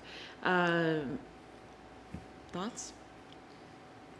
So, something we were talking about over the break was that I think in this conversation and in our writing that we did beforehand, we've come up with a lot of really great language, I think, for what the kind of values of the future might be. And you had a list. I have a list. Read a couple of the things off that list. This is my nerdiness coming out. So these are some of the, I wrote themes, but in conversation with Karina, I think we could articulate them as values. Perhaps. You all tell me if it's not right. But these are drawn from all of our different papers. So context, vulnerability, openness, self-reflexive praxis, so theory and practice coming together, practice in general. And I'm going to riff on something also in the interim conversation, and I think it's like wisdom too, as opposed to just like knowledge that's resourced from other places. It's like things we've experienced and felt in our bodies, and that gets to where I think you might be going soon. Okay, great. So complexity, deep questioning, discomfort, curiosity. I wrote omnivorous intellects, which is to say like seeing where we can learn in unlikely places from different people, folks, who, in whatever ways that might challenge our way of thinking. And then partnership, and perhaps unlikely partnerships. So these are some of the values, if you will, that I've kind of pulled out. So just the idea that I was trying to pull there was, so we've identified all of these really awesome things. How in the world do we move from where we are now to having this next generation of leaders actually embody those things? That was the question we were just wrestling with. And I think it's to your point about, well, what does the next generation of leadership look like? And from my perspective, I think it's leaders that embody that set of values. And I just, but I interrupted you, so what were you going to say? I was just going to add to the list. Oh. Add mutuality and reciprocity. Yes. But that is a good question. I mean, we don't want to say professional development, but what does kind of capacity building look like in this era, I wonder. And also, I think on the break, or someone was talking about term limits in terms of, I mean, I know sometimes there's term limits for program officers, but what about term limits for executive directors? Board chairs? Well, they usually are in the bylaws. Does that make sense? I mean, but I know one pushback against that, though, even though I brought up the idea, I'm going to push back against myself, is in the EAP we had this thing where the ED is only there for 2 or 3 years, but that kind of churn really affects the stability of the organization. So what's like a middle ground, I wonder? Well, I'm wondering if what we actually need to be doing is looking at, I mean, let's address a model that is just accepted, which is the current not-for-profit hierarchical management structure, which we call leadership. And we fuse management, leadership, and what I'm going to call execution, which we can call like the entry-level positions, the people that are doing, not managing or leading, right? And we sort of fuse them all together in this very linear top-down structure. And it is repeated. And that is what is taught. and that is what is considered professional, and that is what is considered the way that you operate. And I don't mean from a legalistic standpoint, like the not-for-profit tax structure, which I'm going to put over here in the we can't blow up the tax structure, but what if we did that? We can't? We can't. Great. So I'm going to put it over here just to preserve some semblance of government for tonight. So I think the first thing is, you know, what if we actually challenge or encourage starting to deconstruct that structure? And that may or may not involve term limits, but what it might involve is saying, you know, why do we have these top-down structures? And I think there are smaller steps than blowing up the top-down structure, but you know, frequently you'll have an executive level, just on a basic, right, executive level, senior staff level, and then everybody else. But the executive level is on the senior staff level. So when the executive level, when the senior staff meets, it's executive and senior staff, and then we might have everybody. But there's no there's no, you know, lateral, and there's horizontal, there's no diagonal. There's no this meeting structure as well. And so we don't have support networks within our own organization so that we're actually, I'm not saying flatten, well I am saying flatten, but I'm not saying seek to find more of looking at podular structures, so that we're maybe looking at trying to create partnerships within our organizations. So we're looking at more podular models, looking at more sharing of jobs that are similar or are overlapping, and less task oriented. Where are we siloing so that it's like you're in marketing, you're in development, you're in box office, but what are the larger scopes of responsibilities that people are actually addressing, whether it's constituents, or types of relationships that we're building, and how are we actually working together in tandem? And it's not based on who is your manager, who do you report to, and that's your department. And that might actually start all of these things that I think we do value, which is to be flip out of the box thinking, which is promoting transparency, which is promoting sort of, you know, and that is a model that we would be adopting from, say, the tech sector. Right. I just want to acknowledge that in what you just referred to, this structure that's repeated over and over again, the hierarchical flow chart that we all know so well, and it's in every, you know, nonprofit management program in this country, you don't really see the artist anywhere in that structure. I think that's changing. Just to give an example from my experience with the Colorado Symphony, many years ago, I don't know how many, there was a labor negotiation that made it a mandate that we have musicians from the orchestra that serve as trustees on our board of directors. That has done tremendous good.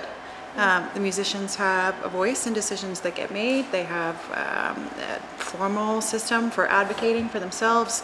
They understand the inner workings of the organization. They are, you know, sort of liaisons between their peers in the orchestra, and it's something that has been really encouraging and that I've seen and has been surprising, frankly, given the structure that I've all described to you, I work within. That's something that, again, just consciousness raising around how important that is, and, you know, whether it's flattening or, I don't know enough about podular structures to incorporate that, but thank you, I will study this. Yeah, just making sure the artist always has that place at the table. I think just, Yeah, right. but also just if the artist is going to be involved, what is the help, training, and support for them to be taking on that different role and responsibility, Right. which is beyond making art. Right, absolutely. I mean, I guess I think that this is... We find that they do. Yeah, I mean, I think that that's, this is also kind of one of these areas where I have to say that there are segments when I think of, when I'm in this quote-unquote field, that I say kind of, what the hell makes us so special, you know, in the sense, and I think this is kind of one of those kind of ones, which is to say that to a certain degree, there's kind of a soup to nuts sense of how to communicate, how to go ahead and not be hierarchical. Knowing the fact that you may supervise someone, but how do you go ahead and supervise someone in a manner that's holistic and engaging and thoughtful, and at the same time strategic in a sense. And I guess so part of that is they're just kind of fundamental kind of aspects towards basic organizational transformation that you see, whether it's in IT or whether you see it in NGOs or other organizations. They're kind of going through similar conversations. How can we be better at what we do? How can we go ahead and train individuals to go ahead and take that mantle? How do you work with individuals that accidentally found themselves in these positions? And what do you do when a significant section of your population are accidental leaders? And again, I guess for me, it's I don't see that as totally being something that's completely kind of that makes the fields of kind of arts and cultural development special. I think that's something that you see across different sectors. I do think that there's an opportunity to start to go ahead and create a different method of approach. I think a lot of it has to do with truth telling. I think that there's a lot of it has to do with I think it's the Greek term parousia, which means fearless speech, and this idea of fearless speech, different than free speech to say anything. Fearless speech is to who speaks the truth and to where. And I actually think a lot of the fundamental issues that we have is this idea of how truthful we are in whatever sector that we're involved with. Yeah, that's the list. I got one. So, Karina, you were mentioning I guess what you're asking us, Barry and Shannon, is how to operationalize all of this, right? And make it useful to someone who's watching and going through this. And I think about how people get involved in the arts, whether it's as being an artist or in arts administration, right? And very few people probably as a child say, one day I'm gonna work in arts administration, I'll work in community theater, right? Same thing in my field. Very few people say, one day I'm gonna be an urban planner. There's something that happens, you grew up in public housing, whatever it was, and it made you think about the topic in a certain way. And so in Los Angeles, we have the Getty Multicultural Undergraduate Internship Program, which is fantastic, and I went through it twice. And then the County Arts Commission, headed by Laura Zucker, they have the performing arts side. So Getty does the visual arts, literary arts, County does performing arts and media arts and botanic art and all these things. And so combined, it's like almost 200-300 undergraduate interns. And I worked after having gone through this program, helping manage the program. And my boss at the time, Andrew Campbell, told me, our job is not really to train the next level of arts administrators. Our job is to get arts advocates out. Whether they want to be artists and arts administrators, that's great. But maybe the better goal is to get them and have them be the doctor, have them be the lawyer, and have them serve on the board, have them give money, be season subscribers to whatever, have them be the donor that gives you the money to start your small arts nonprofit, right? And I thought this was really interesting because I think we've talked a lot about how do we go and sort of adopt something from another sector that might be working better, has more resources, but we're almost maybe trying to get arts advocates and create this kind of mold, but that allows us or forces us maybe to not be afraid of losing someone on our team because we're trying to keep it really insular, right? So you're like, okay, they're a lawyer. That's cool, but they're gonna make a lot of money and maybe they're gonna give you this. There's also this sort of idea that's this perpetual arts in crisis thing. And I think I see it every time I get an email from an arts advocacy group. I'm like, oh God, what's going on now, right? It's the last dollar. It's really bad, right? And I get it, but I think externally, when other sectors view what the arts is going through, maybe it looks like we're disorganized or that we haven't planned and that we're more proactive or reactive than proactive. And someone told me this, they're like, just the arts always looks like the ship is burning. Why isn't, you guys have so many other things to talk about, but you always focus on the negative. Right. And maybe the last thing I'd say is, thinking about artists on boards makes me think about maybe we have this fear of forcing an artist to be in something that might be contributing, right? Fundraising board. An artist is like, oh, I can't give you the $20,000 you need. But how do you switch that and say, okay, but you have a skill, a creativity. Could you create a couple of pieces for the annual fundraiser, right? And that is monetized in a different way. Thinking about the way we look at money or value in a different way is maybe the stream there. We're recontextualizing currency and assets in general. Exactly. The concept of currency beyond one that is naming money as currency and what is the currency that all of us bring, looking at the assets more on a broader scale of what assets actually are. Yeah, and then it ruins purposely this whole idea of like the poor artist, the like starving artist. It's like, why does it always have to be? And why is the artist like, I'll take it. I know you're going to pay me $5, but I'll take it because there's nothing else, right? Which is why I think we find a lot of like really positive results from looking at like everyone is a genuine ambassador, and everyone is a participating artist. So if we contextualize every single person that's ever involved with us, with Dog and Pony, as a participating artist, always, that completely changes, you know, the value statement. It completely changes the everyone's currency. How does it do that? How? Because when you, I mean, on a very simple level, and this is how I was taught to fundraise, right? When I'm going to a funder, when I'm going to someone to ask them, so Barry, I want to tell you about a really great company, and I'm asking you to write a check towards us. I need to think about that because I'm inviting you into the artistic process. But for us, the artistic process is not a precious process. It's not a closed off one. Nothing secret is happening in the rehearsal room, which means I also need to be more transparent to open that door. If you want to come in, come in. Come in and watch. God forbid, come in and tell me what you think about what's happening, and that's okay. So there's all sorts of, and every organization's process is going to be different. And ours is a little too inclusive for a lot of other people, so I'm not going to put that on anybody else.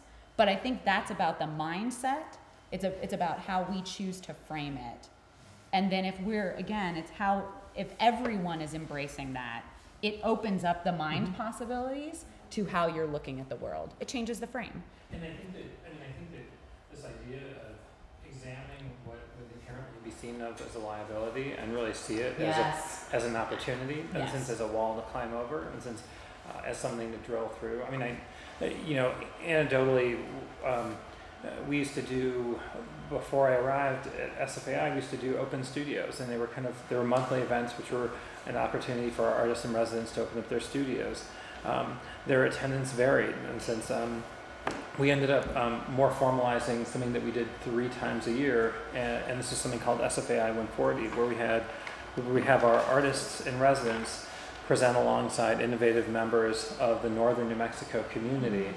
So we're bringing an audience as presenters all of a sudden. So the idea is that there may be 9 artists in residence, and we'll have 11 local presenters. So this idea of creating that hazy boundary between audience member and participant, and this idea of then having a greater degree of investment, because we're also pragmatic, realizing that people are going to come in because they're going to see their friend Bob present about his Obsidian project or something else, and they're 140-second presentations each, and we do 20 of them in one evening, and there is something about how do you go ahead and look at these liabilities, or how do you look at these things, and I think that, riffing on what I guess John said, I think as a MIT alma mater myself, that there's something about the problem set mentality, which is actually fundamental. It is, in the sense that you create a problem set, you problematize something, and that's a great way to go ahead and not kind of slip into that categorization of feeling like you're a part of a larger culture of victimization or something. But you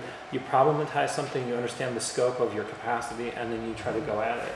It's back to, Ron was asking this question earlier about like the loss, and we're talking about fear, and it's like I have so much to lose. But I think we frequently don't frame the questions like, what do we have to gain from taking this risk? And if you can start like really getting that huge list of gains, the losses can start to seem inconsequential, even when the losses are dollars, which are really fucking consequential. I also want to offer, humbly, because my scope of knowledge is not gigantic around this, but, as we're listing these values and as we continue to offer them into the space, I think that there are examples, right? And I think we probably all know at least a handful, right, of organizations or individual leaders who exhibit these qualities. Like I think about, so one of the things I'm thinking about is like, what about like cooperative models, which is kind of what Dog and Pony is doing, right? Of running arts organizations as opposed to the hierarchical models where everyone's an owner, and I think adjusting that kind of language. But I think about something like alternate roots and their structure, where the board of directors is every member of the organization. And they do have some delineation between the executive committee that meets on, some more regular basis or has other kinds of responsibilities. But the idea is that everyone who is a member, and they are all artists, they're all activists that are practicing their art in a community context, are stakeholders in the decision making of the organization. Their strategic plan is everyone participates, right? I mean, to the extent I would assume that one wants to, right? And so I think, we do have examples of other structures of leadership. I think questions then, getting back to the context, is like, why are some of those models being resourced and why are others not? Right? Which organizations that are doing something in a funky way that makes people uncomfortable are actually able to marshal the resources they need to do their work at scale, rapid depth, or whatever. I look at something like Allied Media Projects and the way that they run their conference, which is kind of this open source model. They develop a framework and they have a process and they have a zine that helps people understand the expectations around creating and presenting a workshop during their conference. But they're to the point that Karina was mentioning earlier, it's about a process. They've created this rigorous process, right? And then they open it up to anybody to offer ideas for a track at their program. So I think that we do have examples currently operating in our field, not even historic ones, like ones that are visible and present, that we can all be learning from. And if we can articulate these values and say, like, we want to exhibit these, we want to embody these, there are individual, organizational, and probably network-based active practices that are happening right now. And I think part of what our field needs to do is start to really lift those up and highlight them as exemplars of, contemporary practice. Maybe not best practice, whatever, good ideas. Things that people can learn from and repurpose as needed in their context, whatever the right. I can offer another example. I think it like fills my heart to hear a real example of someone embodying these values. You're right. One of the organizations that we've worked with is the International Contemporary Ensemble, ICE, and they were an organization that went from being really small and scrappy to being really big pretty fast. And they, in their initial phase of growth, kind of started to grow up into a traditional siloed organization where there were the artists and the administrators. And they came into the Innovation Lab program, which is the program that we do, because they wanted to rethink all of that, and ended up going through a really amazing process to have musicians become musician partners and have the musician partners run the organization. And it required a certain letting go. I mean, there were people who had been steadfast members of the ensemble that were not on board with that. And a break had to happen. And I think that's really, really difficult. But now it's not only like an artist centric or an artist inclusive, or it's like a whole artist organization. And I think it embodies so many of those values. And it takes a certain kind of enterprisingness, and you're right, there are some organizations that I think have the privilege to be able to have the time and space to do that, but it definitely is possible, and I'm so encouraged by examples of it playing out already. These are not actually future values. These are now values. These are contemporary values.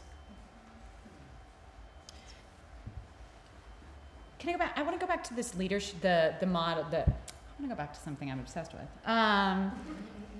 Is this, I'm reminded, so when I was first working in education in nonprofit theater, so in the education departments at that time, like I was expected to be an administrator, a creator of programs, and a teaching artist. That's a ridiculous skill set to ask of one person, because they're three totally different jobs, right? So I'm thinking about this separation again between leadership, management, and being able to like do something. And is one of the things that we might want to also be looking at if we are looking to dismantle, slightly dismantle or adjust structures that are in current models, so not blow up the model, but to change it, is to actually look at subdividing some of these jobs up. So that instead of looking at a managing director position, and I'm making this up, that is expected to lead and manage and actually do certain tasks, like write grants, like be an excellent grant writer, which is a huge specific task, right? And marketing copy and whatnot, and is supposed to manage these certain tasks and deal with all the like HR and personality conflicts and whatever, and actually have long-term visioning things. Like, those are 3 completely different skill sets. And to actually have to engage in them on an everyday basis is mind-boggling. So what are the other, what is another approach that we can actually look to that is embracing of these values, or is embracing the fact that that doesn't function anymore? That structure doesn't function anymore. I mean, part of that is, for me, I think about a market shift from what I like to think of as from the DIY movement to the DIT movement, in a sense, from the do-it-yourself to the do-it-together. And I have to say that I'm semi-optimistic about opportunities for that, because I think you even see it within innovative forms of educational structures, this idea of kind of collaboration and collaborative learning, and this idea of kind of sharing responsibilities. And I do think that there's a greater degree of acceptance now in issues around collaborative strategic wayfinding and collaborative leadership models than there was probably, I think, 10 or 15 years ago. I mean, I think that's 5, 4, exactly. I mean, it's just like, I mean, I guess I think that, so I think that in some ways, I think that there is that. I think one still goes ahead and says, where's the rigor within this? But also, and that goes back to, I think, this idea around honesty. I'm really good at 4 out of the 7 things you're asking me to do, instead of pretending for fear of losing your job and losing health, but to be able to go ahead and say, I'm really good at these 4 things. We're going to need to figure out someone else that's really good at these 3 things. Or it was also, I guess part of the question is just, in reality, as much as what I'd love to hire multiple people in order to do this, we have to deal with the fact that it still is embodied generally within one person. And so I think that there was techniques of like, what are those roles? How are you spending enough time in each one of those roles in order to make sure that it's never enough. It will always be kind of a compromise situation, but at least on a simple basis, I have these different roles. Have I spent enough time in that today and this week so that I can get through this fiscal year in order to make that happen? But it was also, in terms of going to the tasks and skills, when Diane, Barbara, and I became co-directors of Diverse Works, we recognized we were curators, we were in the communities. There are parts that we did not know, but those parts we didn't actually ask for help in. And the board also didn't help us figure out what those things were. So I think that those are the parts where, if we go into this, how are we finding those resources, whether it's in ourselves or in somebody else, in order to address those deficiencies, or not deficiencies, those current areas of exploration and need, and how are we doing that? Is it consulting for a short period of time, or how is it my mentoring? How is it that the skill base, because we are expected to know way too much to get through the day, can we make that happen?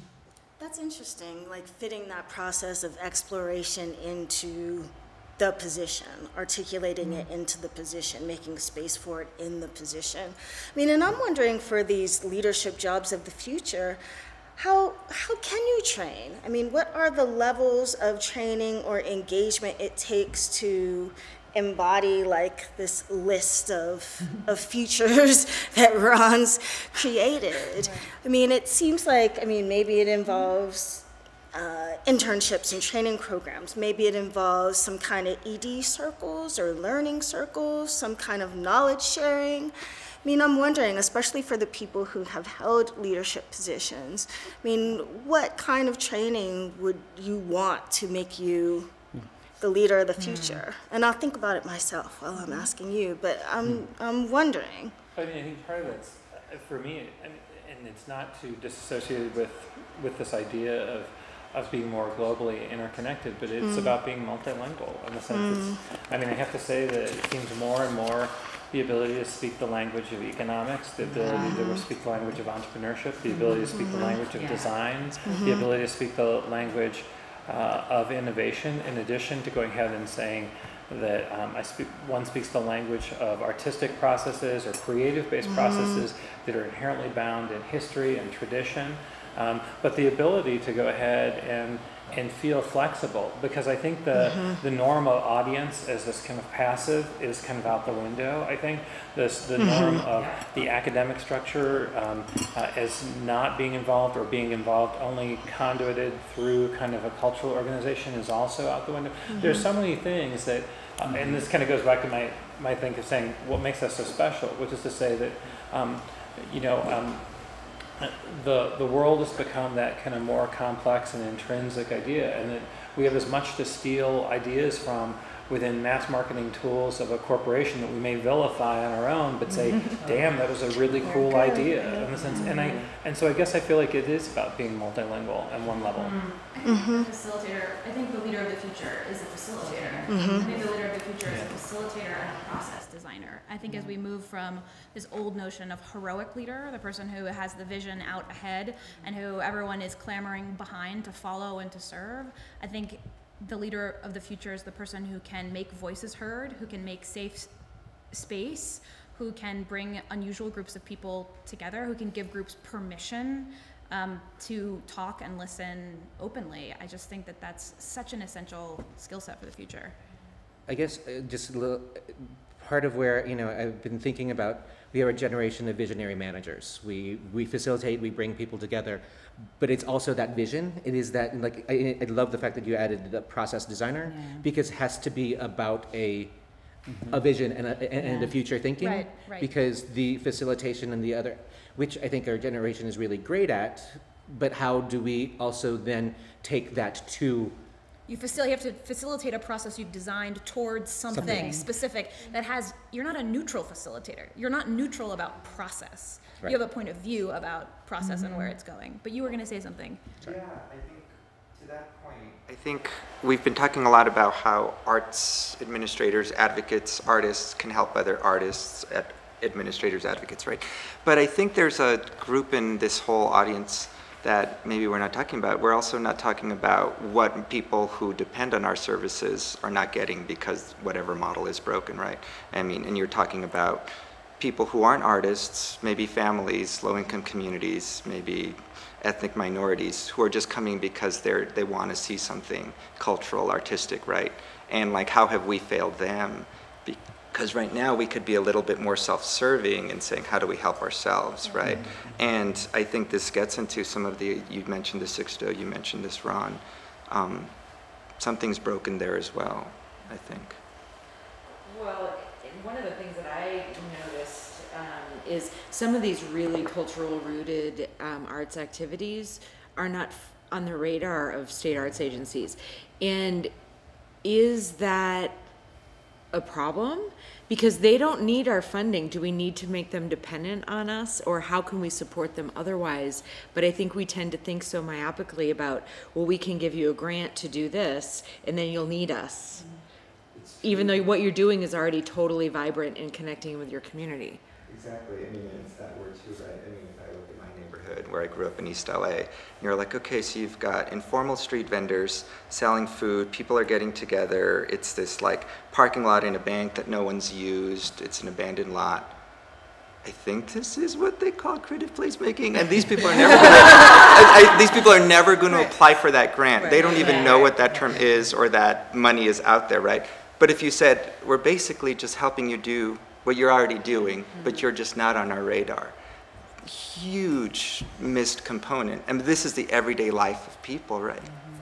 And what has to change systemically within our infrastructure to get to the kind of leadership that several of you have been alluding to?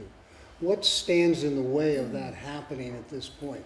So someone earlier on mentioned that we're dealing with a culture of failure avoidance, which obviates against risk-taking. We are predominantly a 501c3 structured field. Boards of directors take their roles in their own minds very seriously, and they see results as the proof in the pudding, as it were. Without the results, then the wrong kind of leadership. What structurally has to change to get to the point you guys have been talking about in terms of allowing the freedom to have this new leadership? I mean, I wonder if it's restructuring what's there, the organizations that aren't working, or really just lifting up these organizations that are working, giving them more prominence. And that doesn't just mean money, but I don't know, a larger place in the field, larger emphasis, thinking of them as new models, looking at process, seeing it as a process, I think. Seeing it as, I don't want to call it evolution.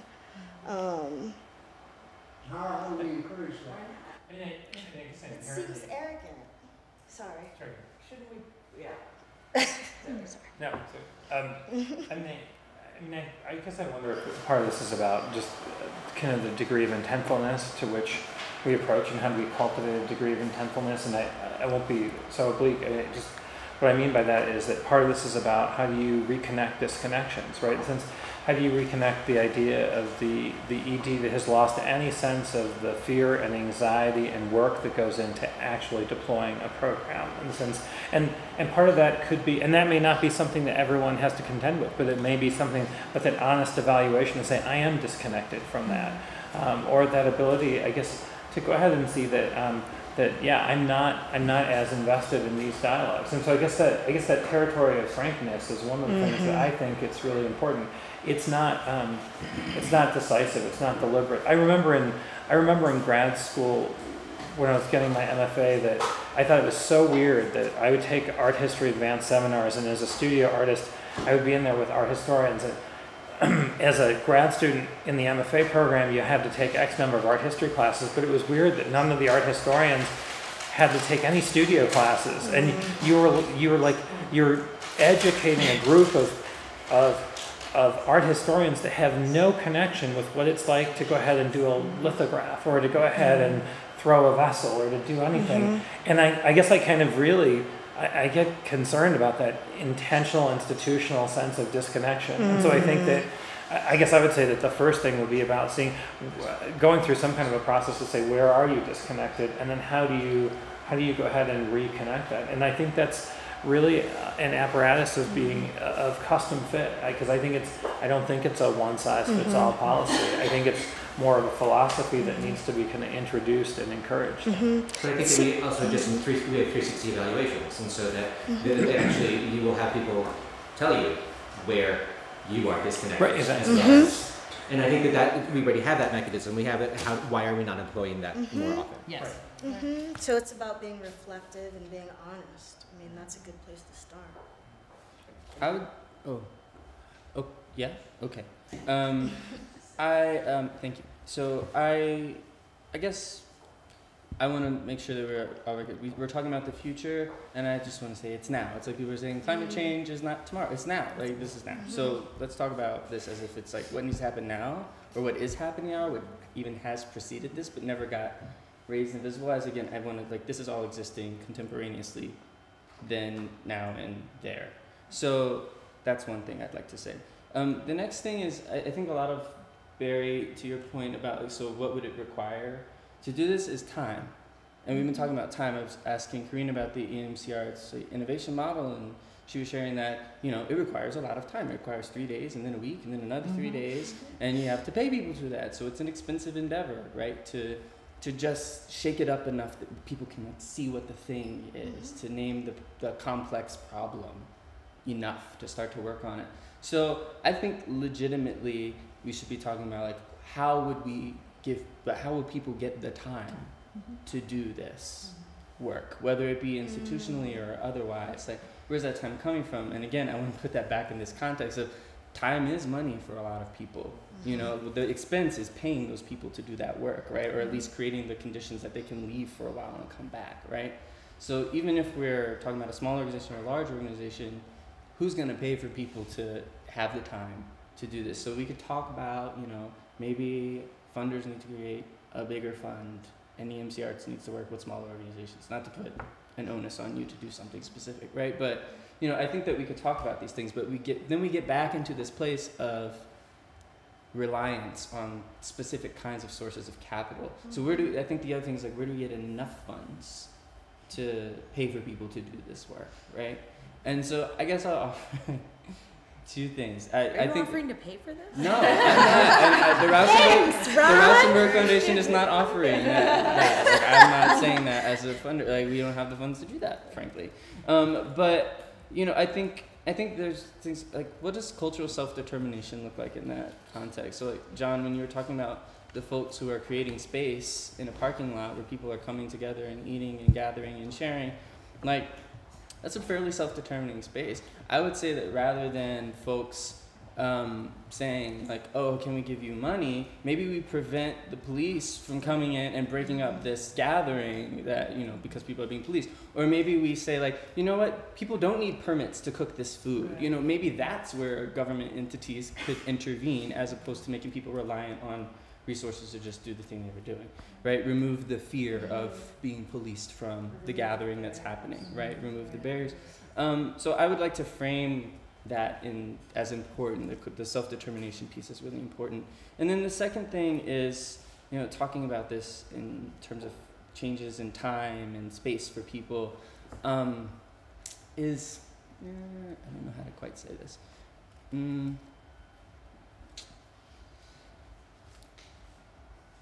How do we self-organize to make that possible? I guess that's my thing. Like, without relying on funders to pay for it, like, what would that really require? Or if it's not today, what's the vision to get there? So, for example, it might be easier for us to do this if everyone had access to healthcare. Maybe people wouldn't be so afraid. Maybe if people had secure housing, maybe this wouldn't be so precarious. Maybe if people didn't have to worry about their freedom of movement, this would be easier. Maybe folks who could take a long distance learning class who live in a very unwired place in the middle of the country could get access to broadband. You know, I think there are some things, and this is what I wrote about but haven't really talked about, that we could be organizing in community with other folks and justice issues that affect artists, that affect administrators' ability to do their work, to take these risks, to grow in the ways that they want to grow. And I think that we need, as a field, to be more actively engaging in that cross-sectoral way to create the conditions that allow us to have this visionary leadership in practice. And I think that's a longer-term set of struggles, but I think we need to be organizing and active now in order to make that possible. And I think when I talk about infrastructure, that's what I mean. That's the infrastructure we need so that the field can look at itself, that we can start to address issues like cultural equity and other, you know, a variety of people from different incomes and different cultural backgrounds to be a part of the arts, be a part of the arts community. And diversity isn't just like butts and seats, but it's much more holistic. And I think that's what partially, and I think that as folks who are creative practitioners, who have a rigorous creative practice, who have processes that take blank things and make beautiful stuff with them, you know, like what have you, that we have something to offer for those change-making processes. It's not like we come in and be like, we're the cute little artists who are just going to sit here and be like, yeah, that's great. You know, I think that we have skills and processes and tools and models to offer for change-making processes in the communities in which we live, in which we work, in which we make our art, right? And so we come as people with assets. And I wrote humbly in my paper because I do think this is a shift. This would be a shift in practice for a lot of people. But there are artists who are already working this way. Again, there are models. There are people. There are good ideas that are already functioning. So I also think it's not a blank slate. You know, there is a lot to work with. And how can we think of the wealth that we have? I think that's a very good point. We are wealthy in many ways. Yes. Okay, we're starting to get close to the end now. So what I'd like to do is give everybody at the table a chance to share a final thought or a singular point. I agree with what you said. Every week I see a half a dozen to a dozen projects that are working wonderfully, great projects. They're doing everything right. They're not necessarily replicable across the field, but they're great projects because there's a lot of stuff out there. Building on what you said earlier, Ron, about doing things now, the one thing that is the common lament that I hear across this sector is that the public doesn't value the arts. to the extent anyway that we need their valuation to give us the things that we need to continue to succeed. I don't know what they feel it's going to look like 25 years from now, but if you were to suggest something the arts should do today, now, so that 25 years from now, that valuation would be much closer to what we want it to be, what would you say?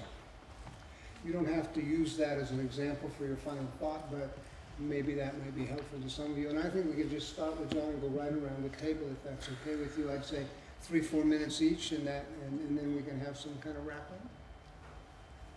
I think within the last half hour, I've just been thinking a lot. There's this dichotomy, sort of the grant recipient and the grantor, right? I think that we've been sort of talking about the beneficiary and the one that has the cash.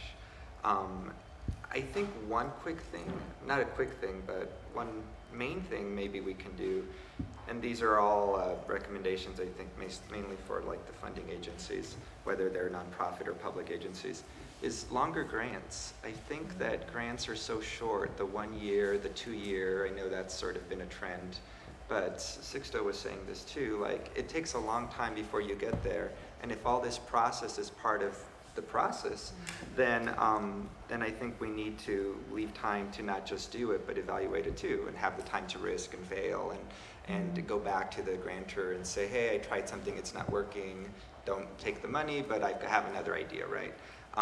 Maybe that will decrease some of the fear. Two, maybe there could be some kind of like sort of risk or challenge grant or something maybe even termed in this terminology where it's like, it's okay to mess up this time. Like, and it's sort of like a wash. And you know, you see this with some foundations giving these like program related investments, and it's like, okay, if we don't get it back, it's fine in these grants. I know they probably don't appreciate that much, but I think there has to be a larger incentive that maybe is in the traditional sort of, this is our annual grant making cycle, and this is the, you know, large organizations grant cycle opening today kind of deal. The third one is something I've been thinking about a lot. There are a lot of groups that continuously go back to the same funder, right? And they're eligible, so they do it. What if you sort of set up this knowledge share where if you're a large organization and you receive money in 1 year, the next year, if you apply and you receive the money, part of the condition of your getting that money is doing something technical assistance based. And I know that's a really kind of wonky term, but doing something where like, hey, we have some new grantees and this is their first time. So like, we need you to kind of help shadow them, lead them through this process. Or, and maybe that grantee, the new grantee, everyone writes something specific in this grant application. We're doing this program, blah, blah, blah. By the way, this is our big challenge this year, whatever it is. And then you get matched with someone who's like got money, and you know that other group can't get money until they fulfill this part of the bargain. Not to force someone to work together, but hopefully start a network that maybe can live outside of this formal means, right? You can do that with smaller organizations too. I just think there has to be something more, because half of the groups that get the money are the same groups, and they have the resources to do that, and they can pay the grant writers, and they've got the development team, right? You know, and then you've got the small group that is the one, you know, person shop that's doing everything, right? And I think there has to be a larger incentive there. So I won't take the 3 minutes, but that's something that's on my mind. Oh, a lot of thoughts. This has been a really interesting conversation. You know, I came prepared to sort of advocate an idea that now seems fairly pedestrian. You know, the notion that within the administrative infrastructure, within the organizational structure, we should have identified roles for people whose job and role it is to lead innovation, for lack of a better term, to scan the field for good ideas, to push back against bad ideas, and to have some freedom to sort of take that role of discoverer maybe and bring them back and sort of vet those ideas. That doesn't answer the question that's been raised. You know, we've all talked about, well, if we could, we would have more people, and of course, how do you do that? I don't know. I don't have the answer without suddenly magically growing the field of resources. I do believe that, you know, in the same way that you would not envision having a symphony produced without having a conductor, if we start to change the way that we construct our organizations, that there are some roles that are non-negotiable. I like this idea around sort of leading with needs and responsibilities rather than roles that just get perpetuated over and over again. You know, to the question of how do we make the case to the average person who's maybe not connected that the arts are valuable, you know, to people around this table, that's intrinsic and obvious. I do wonder and worry sometimes about this idea that the arts should do everything. I love what you're saying about activating people around getting involved and advocacy and connecting with social justice and all those kinds of things, but we can't do everything. We don't have those skills. That's a different set of skills from commissioning a work of theater. So that's an area where I see it being vitally important, that partnership, that's a place where partnership and sort of building alliances makes a lot of sense. I do want to maybe offer a word of caution about collaboration, and that's something that we see as such a, you know, sort of a, not so much a mandate from funders, but it's something that we see encouraged more and more, and I think it's wonderful, and we do it all the time, and I'm definitely a fan of it. But I think there's a danger there too that I see starting to creep up more and more, that you're sort of seeing these collaborations come together that are not really natural. I think it's important that organizations have the courage of their convictions to be who they are and not necessarily commit unnatural acts. You know, sometimes when you put people together, if you have a major theater company and like a small experimental mime theater, because it sounds like a cool idea, they're going to have a very different perspective on like, well, when is that money coming in? You said that was due and we haven't gotten it yet. So I've seen that happen. I've had experience with that. So that's just sort of maybe a caution I would put out to whoever's listening. And then I would say something that I've heard over and over again tonight is, how do we engage in more meaningful dialogue with the funding community? You know, it sounds like there's a lot of cultural change that we're asking of the funding community and things that we want them to understand about our values, including the value for experimentation. How do we initiate and sustain that conversation? I'm just going to be really brief because I'm still kind of processing. Would like greater recognition that the future is now, the future is happening as we speak. It's not something distant. We are living in it. I mean, as a little kid, and I couldn't imagine 2014, but here it is, here. I'd like to see more of a culture of experimentation and prototyping where failure is fine, failure is even encouraged, failure is part of learning. I don't know where this happens. I mean, I don't know if it's like arts administration programs or capacity building, or maybe there are more smaller grants for people to experiment that aren't necessarily part of established organizations, but you know, I don't want to say punks, radicals, but people who this kind of activity, it's part of their being. I mean, maybe they will be kind of the new leaders that can help set this trend, because I think I just have a hard time imagining institution as they exist now, really embracing that spirit. And there have been several, I think, innovation grants that have come out in California, and you never hear about the results because nothing quite happens.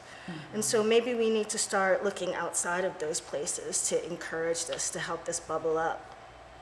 I'd like cities, states to think more about infrastructure for artists and the arts and what that looks like, and cultural equity, a deeper investment in equity, a more progressive idea of what equity is. I mean, to me, I think it has a lot to do with investing in leadership, investing in young leaders. Maybe even there's a lot more programs around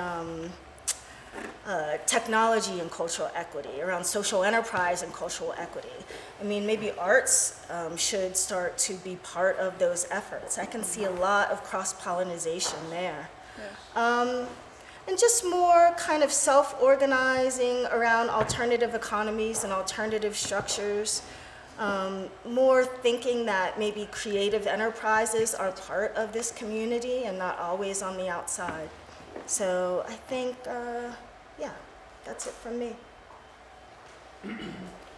I think the things I'm thinking about probably under the larger umbrella of this idea of cultivating intentionality, and that idea is really, I mean, I'm assuming everyone has a degree of being intentional here, but this idea of saying that how do you go ahead and create a system of checks and balances that make sure that you're not doing things because you've done them in the past, or you're not doing things because that's where revenue is, but that you're able to go ahead and kind of apply kind of a rigorous sense of ethics, but also a rigorous sense of kind of self-evaluation that says that this is where one needs to be. And a couple ideas come to mind for doing things that can occur immediately. And one is based upon conversations here, is some kind of a truth lab or something. Maybe that's the worst name for it. But this idea of saying that how do you create this environment which is a safe space among cultural practitioners to really talk really openly and frankly about not their successes but their failures, and not to over-aggrandize their failures in kind of a hubristic way, but to really actually look at their failures in a frank way, to gain feedback and to say, crap, I really screwed up and I wonder what I can do, and to really have that, because that's knowledge sharing too, right?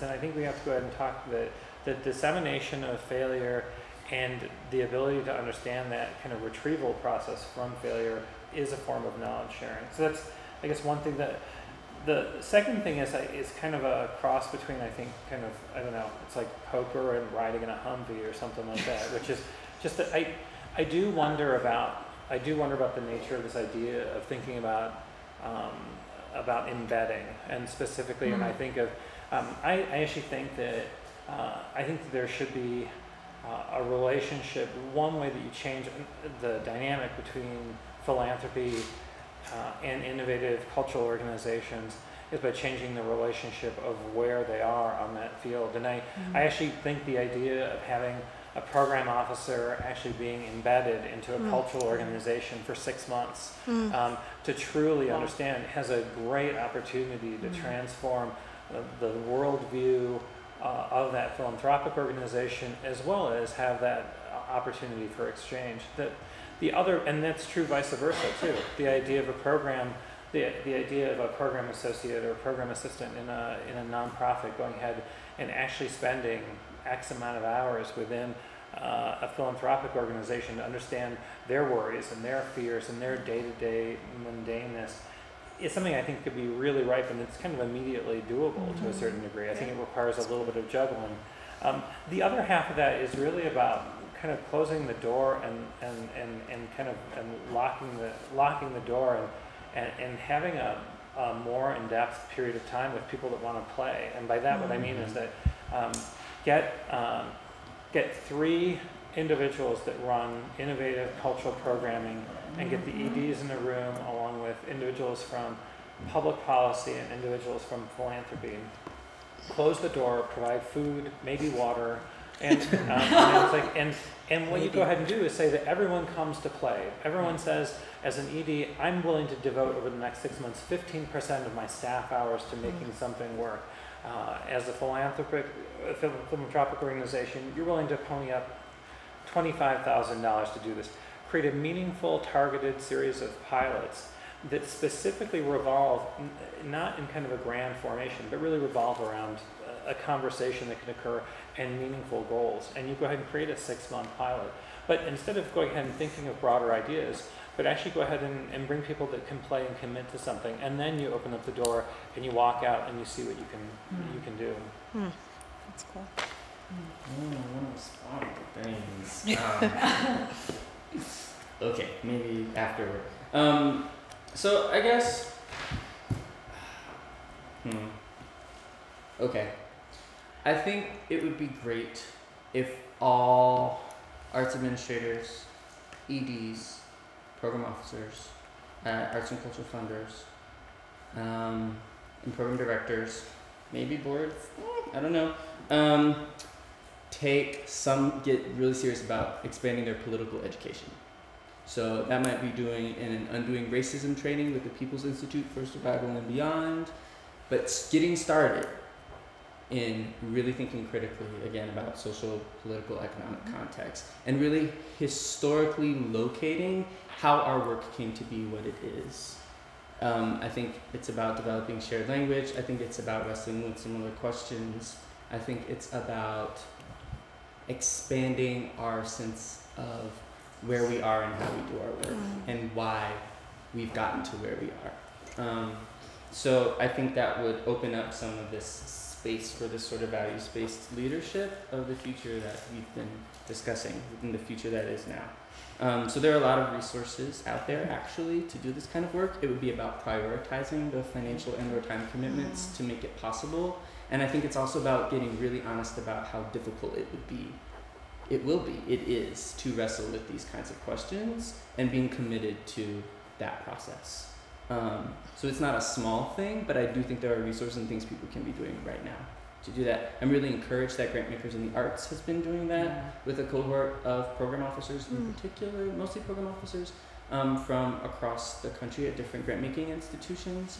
And so to somebody's point about what funding needs to do and changes that funders need to make, Laura, I think that I'm encouraged that there are some of these conversations, and now that GIA has made this a priority for the organization as an area, like a core work of the field around cultural equity and really thinking and practicing that.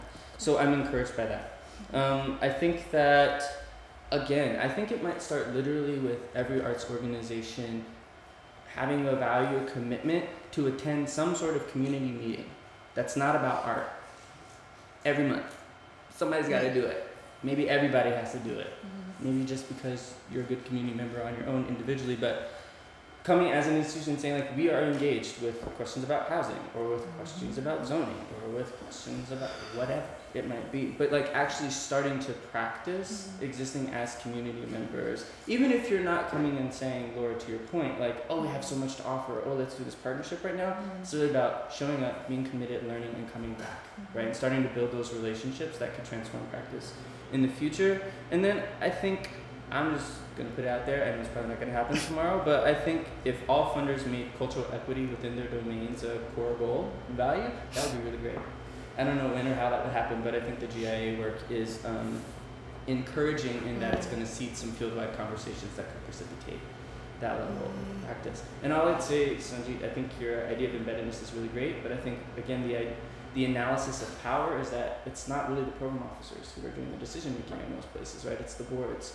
And so I think really being really clear about where the spaces are for people to move and shift practice and how and why things happen within the funding arena is actually really important and could be further illuminated for folks who are working on the ground, like, why can't you do it? You have such great values and you were in the field and then you went into the foundation world. And, you know, a lot of program officers really struggle with that because the structures are challenging.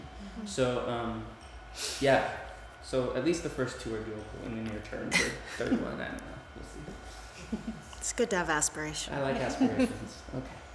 So Barry, I think to answer your question directly, I would say stop trying to make the case and actually be the case. And with that, I'm going to read an inspirational quote. What? Which is from James Baldwin. I think the artist is a disturber of the peace. He is produced by the people because the people need him. His responsibility is to bear witness to and for the people who produced him. You have to bear in mind that everybody wants an artist on the wall or on the library shelf, but nobody wants him in the house. And I say that because the next thing I'm going to say is the artists need to go and participate in local government. And they need to be present. So everything Ron just said, I agree with. They need to see where the money is and where the resources are and where the people are and what is happening in their city. And that is the artists and that is the arts organizations, that is everyone. We need to start adopting less exclusive language that draws barriers between all of the different players in the arts and between the arts and others. Switch from a scarcity to an abundance mindset. Hey, we should stop applying for grants if we're so upset about them. Just stop applying for the funding from those funders and then tell them why you are upset about them. All of these people that we are upset with, we can start that change dynamic. I would encourage people to start participating in multi-year budgeting processes. So if we want to create the time, start planning to make the time within our budget, like budget for those time and resources. And to create better benefits for our employees. Because while we may not be able to give them money, we can give them time. And the fact that entry-level employees are given 2 weeks paid vacation for 3 to 5 years, some places, their first years, is, I think, abominable. I think everybody's playing it safe, and it's really easy to snuggle down in like the status quo and in dominant culture. But if we start really checking what our priorities are, and I think we do need to examine the privileges that we hold and the responsibility that comes with that, that's going to start us like using that writing arm. That is the writing arm that's going to start us writing the models, even if the model is our own and each of us individually. So I think this is going to be a little bit redundant with what Sanjit said, but I feel like at the heart of so much of what we talked about is just the power of talking and listening openly.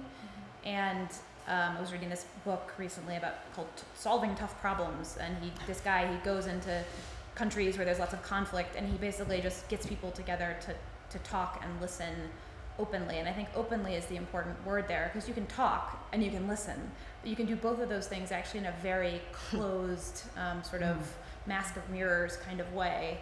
And he uses the metaphor of the fist in the hand. So it's like the fist is talking and it's loose. So it's not that you're, putting your fist down to say something, but there's still space there to take in something new. And the hand is listening, it's receiving, but it's firm. And I think talking and listening openly is something that we can do on so many different levels. So one-on-one, talking about getting together with a coworker or an employee and creating a space to talk and listen openly about what's really happening, doing that within an organization. I mean, a leader tomorrow could decide to sit down and talk and listen openly with their staff. Between organizations and funders, we've been talking a lot about that as a field as a whole, and I think across sector. And that takes safe space, and it takes permission, it takes a shared sense of purpose, it takes facilitation, it takes time and space. And I think, sometimes that's going to come from funders, and I just wish there were more funders that supported time and space to listen and talk openly. And I think in some cases, at least within organization, it comes sometimes from doing less of what we're doing that's not really useful anymore. I think sometimes we hold on to things just because we've been doing them for so long. And I think a way to be self-actualized and to be self-determined is to carve space out in our organizations by doing less, by actually letting go of things. I think that's incredibly hard and creates fear, and is obviously tied into you get funding to do certain things, but taking a hard look at what maybe you can actually let go to make space for new things. And then I think the other thing I've kind of been obsessed with lately is this idea called working open that comes out of the software world. The open source community like Mozilla, where people work together on source code to improve something and to hack it and to remix it. And the core values of working open are transparency and participation and democratization.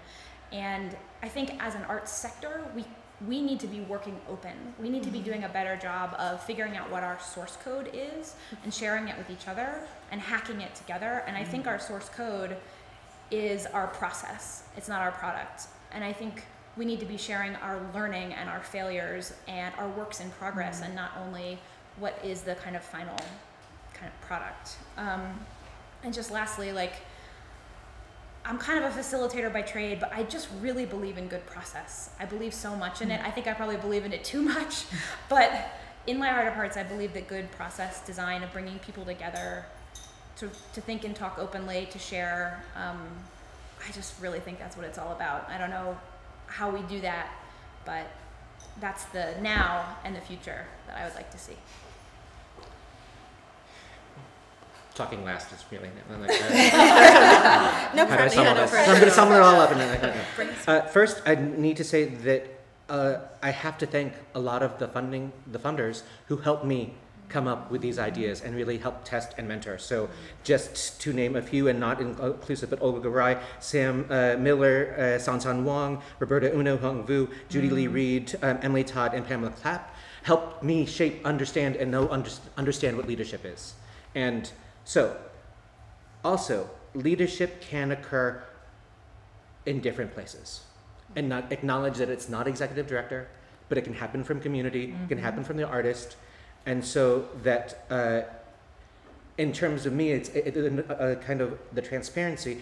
For me, it's about the stewarding audiences, and actually how are we working with our audiences and our publics and our communities hand in hand with transparency, recognizing what are the resources that we are bringing to them, what are the resources that they are bringing to us, how are they actually reframing these ideas, this information, so that they are actually telling us what the value is, instead of us telling them that this is why it should be important. And so that having the organizations be flexible enough to recognize that that stewardship means it might have to shift some things, and that you have to be responsive in that aspect. Kind of going back to the Netflix thing, to me, this is about the whole local war, farm to table movement. People understood that, and it took a while, but now so many restaurants are thinking about how are we looking at, but it became a movement and became something that people understood that local has value, has some specificity, something that we really need to take advantage of. And I think that is what I hope that we are also thinking about that. And there's a movement that happened nationally, but also it started very much about individuals who are leading on a very specific level that wasn't about just food. It was about sustainability. It was about these larger issues that they were able to then put their food into. So how are we also thinking about the larger issues where we can acknowledge that we are part of and can bring something much to it? So. And I would just say, I love your final point because having brought up the next Netflix thing, I think that a lot of my hunch is that a lot of this localized movement, local food, all that is really a kind of maybe subconscious human response to the fact that so much of our world is virtual, and it's like we want something we can touch and we know where it comes from, which I think is really powerful, and I think the arts are a perfect kind of fit for that. So thank you all. Yes. Thank you, Barry. Thank you all for being here, for the guests. I think it's very difficult, very frustrating in 2-3 hours to try to get everything out that you've been thinking about for so long. But I think a lot of ideas were put on the table tonight. I think the people who will watch this over the next few days, few weeks, few months, there'll be something for everybody there that will spark some thinking. So I'm very appreciative. Thanks again to West staff and to Carmen and to the crew and everybody who helped make this one a real good project. So we'll do some follow-up, and I think this was very good. Thanks very much. Thank you.